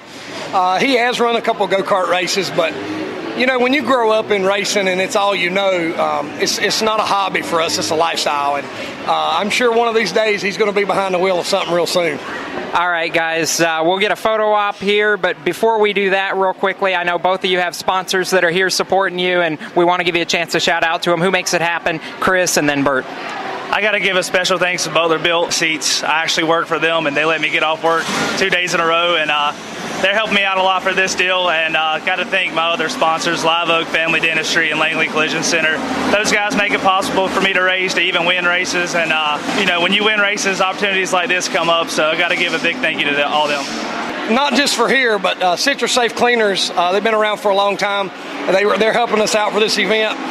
Speedway Auto Auction, Adams Towing. And like Chris said, without the sponsors' help and our respected divisions, then you guys wouldn't have called us to be able to come out and have a great night of racing here at Charlotte Motor Speedway. Well, it's about time to get the fight post going and then get them in cars. Burt Myers, Chris Ferguson, ready to go. The grudge match back at Charlotte. And we talk about the grudge match. I mean, that's going to be one of the highlights, Tom, but also champions to be crowned tomorrow night. It doesn't get a whole lot better than that.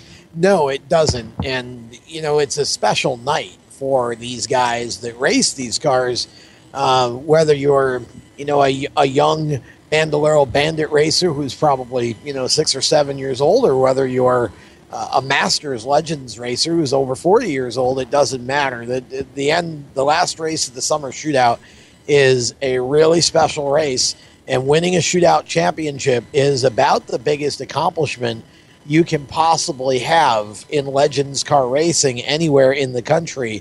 And so it's a special, definitely a special accomplishment. So yeah, tomorrow is going to be a lot of fun and a lot of close racing. A lot of close racing, and I'll throw this at everybody. A last lap pass for the win in the pro feature. Joey Padgett around Austin Hill, right at the checkered flag to get it done. First win of the summer for the 83 camp, and that's been a long time coming. James, he won the Winter Heat Championship. How about that, though? He's never won in the pro class at Charlotte in the shootout until tonight. Yeah, no, but I think you hit it right on the head with a long time coming. That car's consistently gotten faster over the course of the summer. So I can't say I'm totally surprised to see that he's finally got one. And finishing in second was somebody the fans, a lot of our fans who watch NASCAR will recognize. Austin Hill, who's run some Truck Series races and K&N Series races, coming back to his roots and running for Latiga Racing in the Legends cars. Fine second place run for Austin. He won here last week. Well, he's the one that also just got bumped and run for the win. So still a great run, though. It still is. So, we got all that. Kyle Magda, really quickly before we go to break, a great run over the weekend at another race that you were at. You were talking about Indianapolis earlier. Let's shift gears and go to the track across the street, because Travis Braden, holy cow, wins in his ARCA debut and comes from a lap down to do it.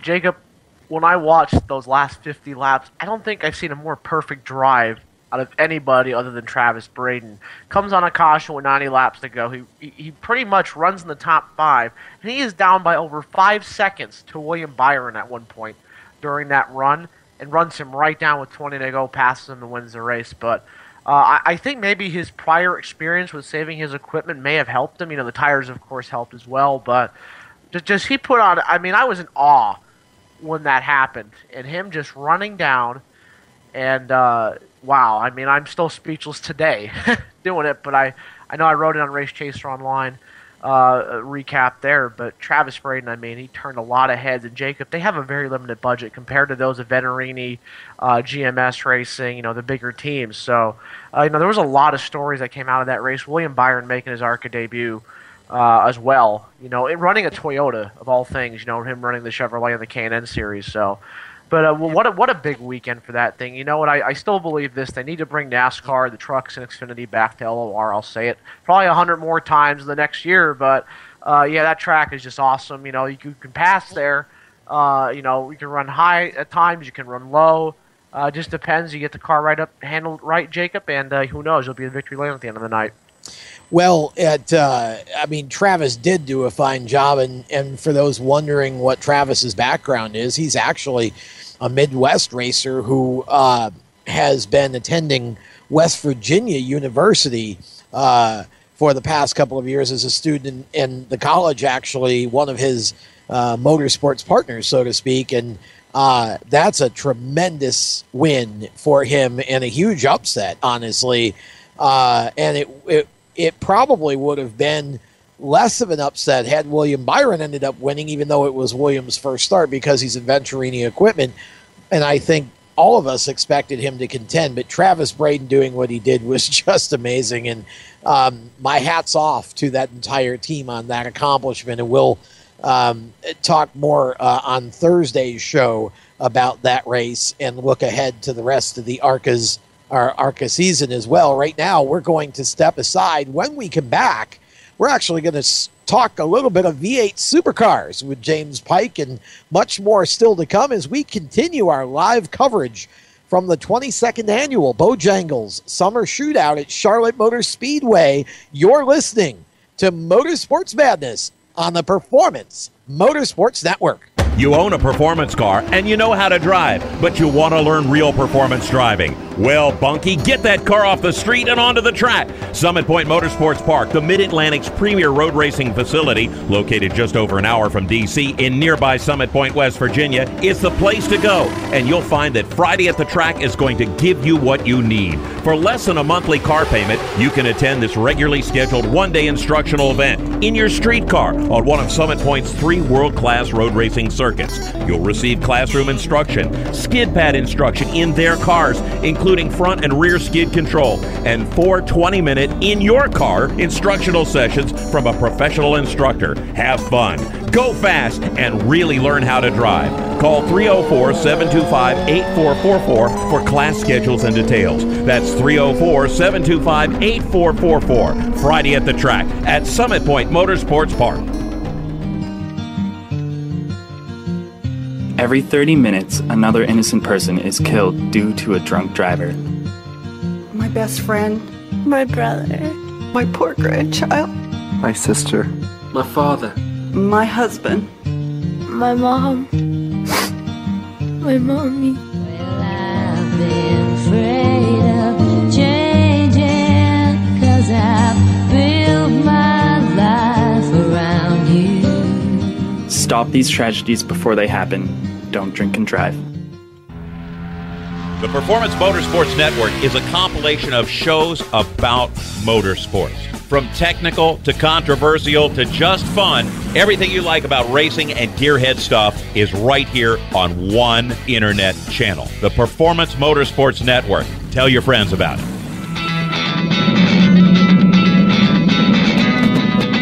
Hi, I'm Reed Sorensen. Racing has been a part of me and my family for as long as I can remember. I had to make tough choices early on to get to the top. It took hard work and dedication, but it's those tough choices that help me prepare for challenges I would face as a Cup driver. Make the right choices today and be ready for the challenges tomorrow. This message is brought to you by the U.S. Air Force. Time to get back to tonight's Motorsports Madness. Here are the only three of a kind that beats a full house. Jacob Seelman, Tom Baker, and Kyle Magda. Well, in this case, for the moment, it's Tom Baker, Kyle Magda, and James Pike. Jacob Seelman has stepped out from our radio set here at the Charlotte Motor Speedway outside of the media center. We're actually inside. Jacob's gone out chasing a winter with the winner of the Pro Division here tonight, Joey Padgett, for Race Chaser Online for our coverage. So, James, you and I, for the moment, will talk a little bit of V8 supercars because a lot going on with that. We got a race coming up. And you know what, James? I've been a little out of the loop of the supercars the last several weeks or so, but I look at the points, the driver standings, and see that not much has changed. Max Winterbottom's still at the top, having a great season, but I think the biggest shock of it all is where Jamie Whincup is right now. He's all the way down in 8th. I think the craziest thing is that Jamie Whincup has not won a race since the second round of the season at Simmons Plains. Yeah, that's nuts. Unbelievable. And to think, Jamie Whincup, we've seen him be so dominant these past few seasons. To see him put up finishes 19th in Perth, 22nd and 16th in Darwin, just not finishes that are characteristic of that number one machine. Is this an indication of extra stiff competition this year, or is this an indication that something is amiss with Jamie Whincup and that team? I'm inclined to believe that it's probably more just the fact that the Fords have put in so much work. They had to. They developed a brand new chassis in the Falcon FJX specifically for this season, and they had to put in so much work in, I guess, their summer or winter to get those up to par with the rest of the competition that it's paying so many dividends. You look, 3 of the top 5 guys in the point standings, Mark Winterbottom leading, but also David Reynolds and Chaz Mostert having career seasons, sitting 4th and 5th in points right now. I think it just speaks to not necessarily any sort of fall off from the guys at Red Bull Racing Australia. I think it's much more just it's a year of the blue oval. Well, which is kind of interesting that we're even discussing that because, of course, there was the whole conversation about Ford pulling out of V8 supercars, and yet this is starting to look a lot like the scenario with Dodge in Sprint Cup a couple of years back. Dodge says we're getting out, and Penske says, well, okay, but we're going to send you off with a championship. Yeah. No, I think you look at a few fun stats here. Mark Winterbottom is currently tied for a season high in wins for his career. If he gets a victory in Queensland, where we're headed this weekend for the Coates Hire Ipswich Super Sprint, he will set a new record for number of wins in a season just for himself. This may very well be the strongest we've ever seen Frosty. This might be the year that he finally usurps the boys at Red Bull Racing Australia and gets a championship as Ford decides to exit the sport officially. The irony, right? It is irony, and of course, if you want a little more irony, you can say, well, Mark Winterbottom in the season he's having and maybe finally breaking through for a championship. Kyle Busch, NASCAR Sprint Cup, finally breaking through for a championship. So some interesting storylines across the globe. But sticking with this, we were all excited about the return of Marcus Ambrose to this series going into the season, and of course, Marcus several months ago now stepped out of the car and has kind of been off the radar for a little while, though there seem to be some rumors about the potential for him to maybe come back to NASCAR of all things. What are you hearing about the status of Marcus Ambrose right now with that Penske-owned team over there? And where do you see him? I mean, do you see him staying? Do you see him being successful? Tell us what you know about Marcus's status right now. Well, Marcus is in a very interesting and very difficult to read position, I think. Officially, he's still sorting out and deciding his future. He's dropped some lines to the newspapers over the past few weeks where he said, I'm still just trying to figure it out and feel it out and see if, coming back to that 17 ride is the best thing for me. Whether or not he stays, I'm not sure. I thought that the scenario in which he departed that ride at the beginning of the season was very odd to begin with. And Scott Pye has proven himself to be more than competent, especially at a young age. He's got room to grow and he's got time to learn. So I think you're probably looking at a situation next year where Pye is the lead driver for DJR Team Penske. There may very well be a scenario in which Marcus Ambrose comes back and they expand to the second car. So, I think they'll sort this out. They'll have some time to as we start leading into the PureTech Enduro Cup. And I think that once we get to the likes of Bathurst and Surfers Paradise, we'll probably know a little bit more as far as what DJR Team Penske's plans will be for 2016. Well, as you say, Pye's performance is definitely, especially over the last 4 or 5 starts, his performance has definitely picked up. So we know the team is getting better and is doing better. You just have to wonder what kind of a role that's going to play, Jacob, in Marcos's decision-making in terms of whether or not he decides to take another shot at it or maybe decides to do something else. Do either of you, and I'll throw this to you first, Jacob, do either of you see a scenario where Marcos simply retires? No, okay. I don't. Because at the end of the day, I've already heard some rumors right here about this driver coming potentially back to the States at the end of this year. If it doesn't happen during the enduro races, Marcos may be back trying for a spot in NASCAR, amazingly, in 2016. Don't know how it's going to shake out yet, but in the meantime, James Pike, we has a race this weekend. I is excited. We're going to Ipswich. You're so excited that it's got you all out of sorts with your grammar, which I think... I did that on purpose. Oh, I know. But I just like to rib you a little bit. But yeah, Queensland Raceway, what has become a mainstay on the calendar since it first appeared in 1999. It's a very interesting track because if there were a pure test track on the Supercars calendar, this is about as good as you get on that front. It's probably the most simple design. It is their version of the paperclip. We have Martinsville. They have Queensland because it is kind of shaped like a paperclip. I'd call it more of a seat, but it's very flat track, lots of long, flowy corners, a few hairpins, double apexes, and a lot of long straightaways that you need to make sure you nail your corner exit on so that you can carry some speed into the straightaway. Otherwise, you lose a tenth or two. You add to it the fact that it's literally just built in a field, and they built all the grandstands around it. It gives the whole place an illusion that it's larger than it actually is, which tends to make drivers a little bit more aggressive, especially running through the corners than they normally would be, Tom. And I think we're going to see a few folks run off into the grass just a little bit. The interesting thing is that you describe it as a paperclip. You're describing that because it's flat, not because it's an oval.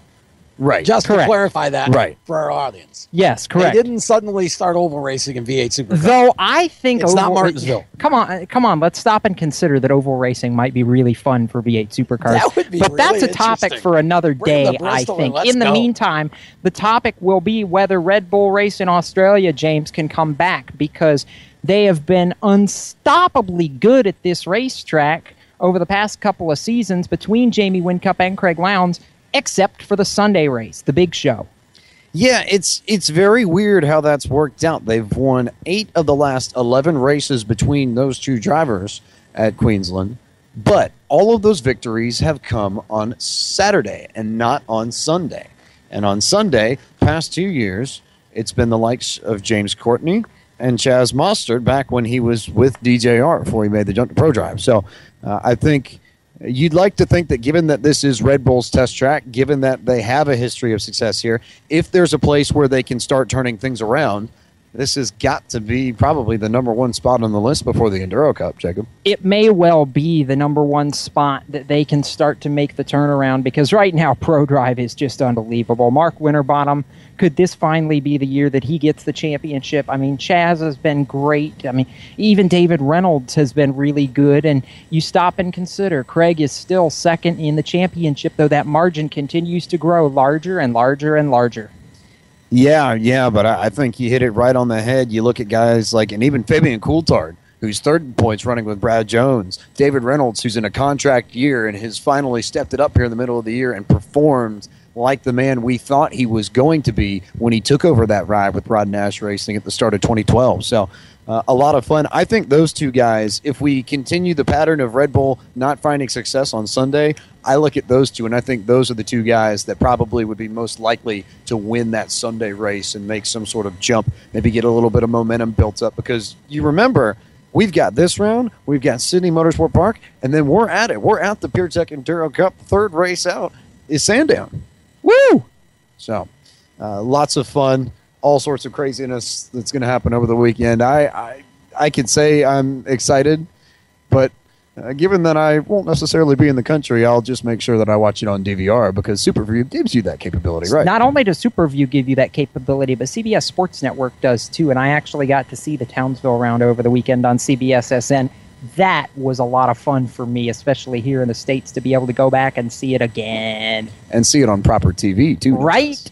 So I was so excited about that. It was fantastic. I have a Bandit sighting out the window. Some of the drivers, we're not ready to go Bandolero. We're not talking about crooks here. We're talking no. about Bandit Division racers. Yeah, Bandolero drivers, 8 to 11. They decided they were going to come by the window and say hi, and I have a feeling they may be invading our space here in just a minute, because that's just what they do. In the meantime, Kyle Magda, as a prelude to our picks, I want to bring you back in on this. We're getting ready to go to Pocono. We can draw a lot of things from Indianapolis because, hey, one of the 3 corners at Pocono was designed because of Indianapolis. Yeah, Pocono is 3 unique corners. Turn 1 is like the old Trenton Speedway, New Jersey. Turn 2 is like Indianapolis, Jacob. The tunnel turn. The tunnel turn, yeah, one of the most interesting turns in NASCAR. And then, turn 3 is like Milwaukee. The little Milwaukee Mile, which IndyCar still runs. But yeah, I'm really looking forward to it. I just hope it's a little better of a race, Jacob, than June. I mean, pretty much it was Martin Truex just got away from everybody and no one could catch him. Kevin Harvick probably had a good car to get there, but just didn't have the time around the laps. But yeah, I'm excited. I'm ready to go back there. The NASCAR Camping World Truck Series, ARCA Series back on a doubleheader on Saturday. I'm really looking forward to the weekend, Jacob, and I hope we can have good races, and hopefully the rain stays away. Since that's always tied into Pocono, Jacob. Shh! Don't say that word around. It won't matter, because you know what? Pocono always does that, or not, unless I've been showing up as of late. So. He does have a point. In the meantime, before he can break the internet or find some more rain that we don't want, we're going to take our final break here on Motorsports Madness, and when we come back, it's time for performance picks, because we got a lot of racing ahead this weekend from Charlotte Motor Speedway, home of the Bojangles Summer Shootout. You're listening to Motorsports Madness on PMN, the Performance Motorsports Network. Okay, so Sarah, I'm dropping you off at Emily's? Yep. And Josh, you're going to? Soccer, Dad. Soccer practice. Right. Oh, by the way, I just wanted to let you know when I pick you both up, I'll be wearing my short shorts. What? No! Yep, and my dorky dad hat, and I'm going to do my dad dance for all your friends. They'll love it! Seriously? Why? Because I like my short shorts. Of course, I could be talked out of it if you guys would just buckle up your seatbelts without giving me a hard time. It's important to get your kids to buckle up for safety, no matter what it takes. And sometimes, all it takes is your parental powers of persuasion. Okay, we're buckling up. See, all buckled. Good choice. I'll just have to do my dad dance at dinner time. What? No! Do what you have to make sure your kids are wearing their seatbelts, even on short drives. Never give up until they buckle up. A message from the National Highway Traffic Safety Administration and the Ad Council. Visit safercar.gov/kidsbuckleup for more information. Parents, your son or daughter has had their license for a while now, but you want to make sure they're prepared for any situation they may face on the road. High school driver's ed doesn't teach them to drive defensively. They need to be prepared for any highway emergency. For less than a month's insurance, and a whole lot less, BSR instructors at Summit Point Motorsports Park in nearby Summit Point, West Virginia, will teach your son or daughter how to respond instantly and positively to unexpected situations on the road. BSR's specialized accident avoidance training teaches swerve to avoid maneuvers at highway speed, ocular driving, which focuses driving attention on ways to avoid accidents, vehicle dynamics and feedback, skid control and skid recovery, threshold braking on straights and progressive braking on curves, and off-road recovery techniques. This is stuff driver's ed simply doesn't teach. So call BSR today, 304-725-8444. Give your kid the skill set needed to drive safely and responsibly on the highway. That's 304-725-8444. This is a test to find out if you know it all when it comes to children. Name one of the leading killers of U.S. children age 1 to 13. What's the best way to protect children in a car crash? At what age and size should a child start using a booster seat? Don't assume you know it all when it comes to car seats for your child. Go to safercar.gov/the-right-seat and know for sure. Brought to you by the National Highway Traffic Safety Administration and the Ad Council. Hi, this is Spencer Davis, driver of the 79 Coors Light 21 meets 21 Pontiac in the NASCAR Whelen Southern Modified Tour. Now back to Speed77 Radio's Motorsports Madness on PMN, the Performance Motorsports Network.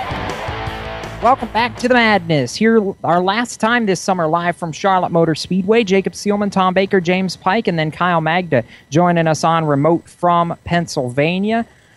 It's time for performance picks, gentlemen, because we had a pretty action-packed weekend this weekend, and I would have picked last if it weren't for Jeff Gordon at the Brickyard on Sunday, but in a way, I guess it's a little bit of a blessing because it means I get to pick first going into this weekend instead with some races that I think I can make up a whole lot of points in. So let's get at it, shall we? You just want to pick all the 2-inch limbs. That's where you're going. Well, there's some of them that I think are really going to pay off this weekend. We're just a disclaimer for our fans at home. We're actually publishing 6 picks via Race Chaser Online for the weekend. We're only going to give you the 4 major series on the air: Trucks, Xfinity, Cup, and IndyCar. So just be prepared for that. But in the meantime, I'll start with the truck race at Pocono on Saturday afternoon. This guy's back in a truck for the first time. He's going to do exactly what he did in the Xfinity race when he made his return and win. Give me Kyle Busch. Thank you. Big Mike behind the glass. Take note, we need a special sound effect for 2-inch limb alert.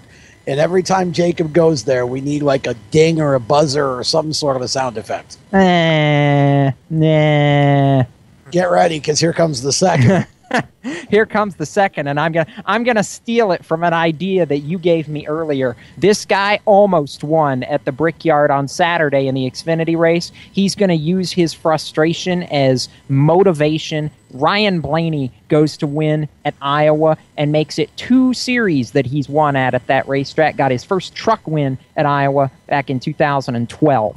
I'll take Ryan Blaney for the Xfinity race. The Cup race at Pocono, I so badly want to say Kyle Busch, but if I do that, then he won't win. So I'm not going to do it, and he's probably going to win again. But in any case, I'll take the guy who finished second to Martin Truex at Pocono over the June race, Kevin Harvick. And for the IndyCar race, I gave the stats. I'll stand by it and go with Joel because I picked him anyways earlier today. Scott Dixon makes it 6 for 9 in the IndyCar race. Let's see. Who's next? That would be James Pike, as a matter of fact. You're next because you were second worst of the rest of us. Yeah, old six-pack there didn't do me too much help, but let's see.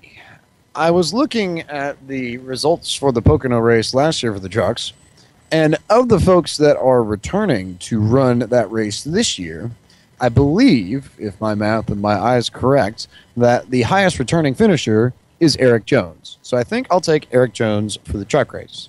He's been kind of good everywhere else, too. Yeah, he's got a very, very good penchant for that. Let's see. I think when we go to Iowa, though, for some reason, I'm really inclined to take Ryan Reed.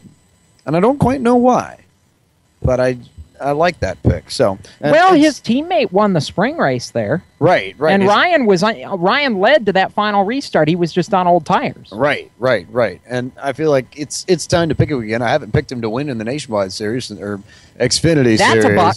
Yeah, you're welcome, both of you. But I haven't picked him since he won the opener in Daytona. So let's go back on that train. So we'll take Ryan Reed from Nationwide. That's another buck. Xfinity. Well, one of these days it'll start clicking. I am going to be the one that bites the bullet and goes with the 2 millimeter limb and takes Kyle Busch to win at Pocono because I left it open. Right. And somebody's got to claim it. You just, even if you get burned, you're not going to feel bad for it because no one will blame you at this point with the kind of role he's on. And then IndyCar, well, see, I had my stats here, and I was about to pull them out, and I was about to take Scott Dixon, and then, well, now I can't take Scott Dixon anymore. So how about top dude in points one, Pablo Montoya to win at Mid-Ohio? If nothing else, it'll probably be a decent points day, and I'll be able to keep what I believe is an IndyCar points lead, is it not? You have the IndyCar points lead, and you are behind Kyle Magda for the overall lead by 17 points, sir. So good for you. Tom, you missed being able to pick last by 1 point, and you have cut the gap to 120. So congratulations. I'm sorry, I missed out on that privilege.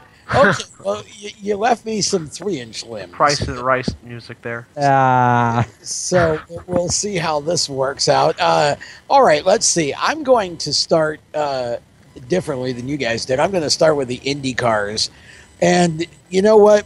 I know a hot hand when I see one, and I'm going to ride this horse. Well, the normal phrase is I'm going to ride the horse till the leg breaks.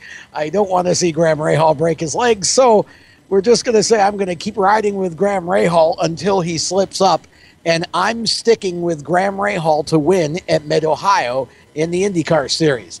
In the Truck Series, since Kyle Busch is gone, and since you left me with a brilliantly placed Kevin Harvick in the Junior Motorsports truck, and since the last time a Cup driver got into that truck at Charlotte, he won. Casey Kane won. Good finish, too. Although 3 out of the 4 corners were a little screwed up. Yeah, well, do we tech, care? But the fact is it still keeps the win. The left rear was good, Tom. Yeah, that's what the left rear was okay. So I'm going with Happy Harvick. Hey, he's won at Pocono in the truck before, too. Yes. I was there for that, too. So I'm going with Happy Harvick to win in the trucks. The Xfinity Series, all the truck drivers, or all the Cup drivers this time, they're normally in Xfinity, we're all running trucks because that's the companion race. So that means an Xfinity driver is actually going to win the Xfinity race this weekend. You took Ryan Blaney, who I would have picked had you not picked him. So I'm going to revert to the guy I picked last week. Daniel Suarez is going to get the win. And he has been darn good lately, too. 3 straight top 6 finishes. And in the Cup Series, because the 2-inch limb is gone with Kyle Busch, and the 3-inch limb is gone with Kevin Harvick.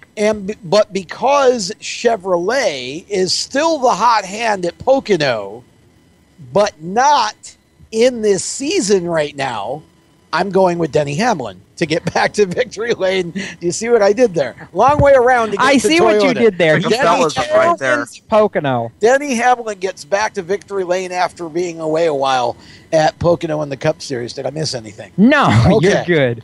By default, that means Kyle Magda, you won the weekend by virtue of Kyle Busch winning the Brickyard. You have picks to make, sir. Let's have them.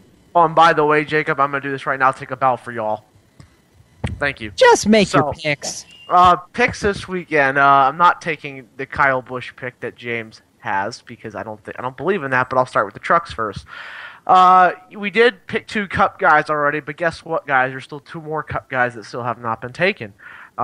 This driver I'm going to pick. You picked the top 2 guys I wanted to pick, but that's okay. I'll take the other one, Brad Keselowski. Never ran a truck at Pocono, so may as well go with him. So and then for Xfinity, I will take this driver has not won yet this year, actually. And you know what? He was within 2 laps of winning this race in May. So why not go Chase Elliott? He has a K&N win there. So we'll roll the dice with him. And then for the Cup race, I'm going to go on the 1-inch limb because you know what? This driver I'm going to pick, he hasn't won a race at all this year. And guess what? The guy I picked for the Xfinity race is taking over his ride next year. So why not go out and style at Pocono for Jeff Gordon? It would be his 7th win at Pocono.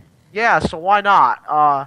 You know what? I'm feeling a little feisty, so I may as well do that. And then for IndyCar, let's see here. I'll tell you what. I'm feeling like an underdog this weekend's going to win. How about Luca Filippi? Wow! Because he was second at Toronto. Is it Toronto? Yeah. So why not? Let's go on a little limb a little bit. That's big limb. So let's try that. We'll see how that goes. You know, I think I picked Simona the one week and then she didn't run. So so let's try Luca Filippi. Maybe I admire your courage, Kyle. So I picked the courage. I picked Graham Rahal at Iowa and he came back from, was it a lap down or something, and he finished fourth. So we'll see what happens. But yeah, those are my picks. And by the way, because I got distracted by the fact we have we had a brilliant Young Lions race brewing until I think they just hit the time limit. So, we wrap that up just like that, 7 laps shy of the finish. But your truck pick, which of the Cup regulars that we didn't pick did you pick? I took Brad Keselowski because Austin Dillon. I was going to guess that. Well, I did say Brad Keselowski, but Austin Dillon's a defending winner of the race, and he's in it as well. So, yeah, he's the only Cup regular we haven't picked. So, all right, with that, we are almost done here tonight. About 7 minutes left to wrap it up, Tom. First to you, final thoughts. What a night. And we're closing the shootout tomorrow night with a fireworks show and 6 champions. The last time we get to sit here doing a radio show this summer, I'm a little disappointed. I'm bummed. Well, yeah, we'll be back, not for the radio show, but back covering the Cup weekend in October. But yeah, it's really it's been a lot of fun, and I really have to say thank you to Charlotte Motor Speedway, Lenny Baticki and his staff, everybody here at CMS for allowing us to be so much a part of the Bojangles Summer Shootout Series this year. And this is, for those of you listening who are not really familiar with Legends cars, if you think about NASCAR, you got the Busch brothers, you got Reed Sorensen, you got David Reagan, you got Daniel Hemrick in the Truck Series. Whole bunch of drivers coming out of Legends cars have successfully made the transition up, and more are doing it every day with the K&M Pro E Series. And so my final thought, I think, would be that this summer shootout is coming to a really glorious end tomorrow night. We're going to crown 6 champions, and this is going to be a special night because several of the points battles going to still be on the line right tomorrow, down Jacob. to the wire. Absolutely. Right down to the wire. James Pike, I'll give you your final thought in a couple of different ways. Number one, obviously a lot of racing this weekend between Pocono and Iowa. More importantly, though, this is your first shootout along for the ride with all of us. What are your thoughts as we kind of put a wrap on our PMN coverage here live from Charlotte? And oh, by the way, we just crowned a first-time winner this summer, Alex Reese, to victory lane in the Young Lions. You and I have been waiting all year for that. Yeah, another one of those long-time coming victories a la Joey Padgett in the pro class. But it's been so much fun to actually do this. I've known that you guys have been here for a while, not only covering the shootout, but also doing the shows here over the course of the summer. And class and collegiate commitments have kept me from being able to come here to Charlotte and do these live with you guys. So to finally have my first crack at it in the very last weekend, it's a little bit bittersweet, but it's been a ton of fun coming here to do this tonight. It's been such a blast coming here to cover the shootout and really be a part of it properly for the first time. I did intern under one Lenny Baticki a few years ago, but me not necessarily being in the country for a few weeks will keep me out for a significant amount of time, though we'll still make sure you get your supercars fill. We'll have sort of recorded segments, if you will, to take care of all that. So you'll get your PureTech Enduro Cup coverage, don't worry. And lots of writing for Race Chaser Online, too. And of course. But yeah. It's been fun, Kyle Magda. We're headed to your neck of the woods this weekend in Pocono, which I know is what you're excited about. Yeah, there's a lot going on. Like I said, we had the NASCAR Camp World Truck Series and ARCA Series back on Saturday, which is a good move in Pocono's part because they have not been drawing for that ARCA race on Friday the last 2 years. Even with all the talent they've had there, Chase Elliott, Eric Jones, Corey LaJoy, just not getting the job done, moving back 2 Saturday, and then Windows 10 will be sponsoring the Cup race on Sunday, the Windows 10 400. So, yeah, it's a really big weekend up in the Poconos, big month, actually. Even in the Northeast, we have the IndyCar race there in August 23rd. Also, we have the Watkins Glen next weekend as well. And then we have Kane and Easton Motordrome. So it's a busy month for me, but I'm really looking forward to it. And looking forward to Pocono first, Jacob. And then, we'll knock out the rest, and we'll go from there.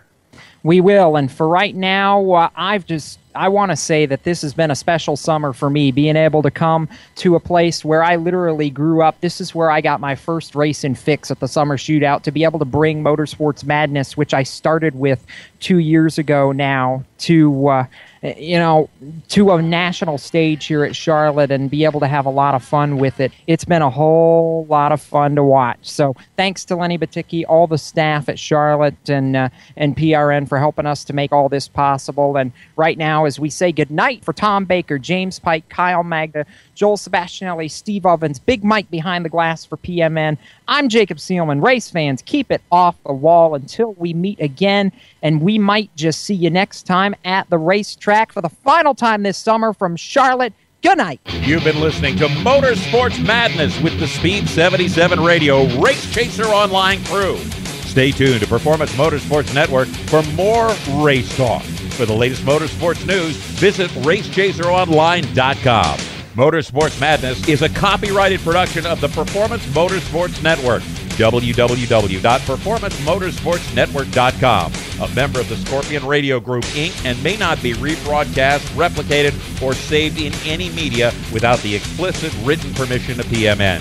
Check out our Facebook page or our section on the PMN website. The opinions expressed on this program are those of the host, co-host, and guests, and do not necessarily reflect those of the management and ownership of either the Performance Motorsports Network or Scorpion Radio Group Incorporated, the advertisers, or the marketing partners.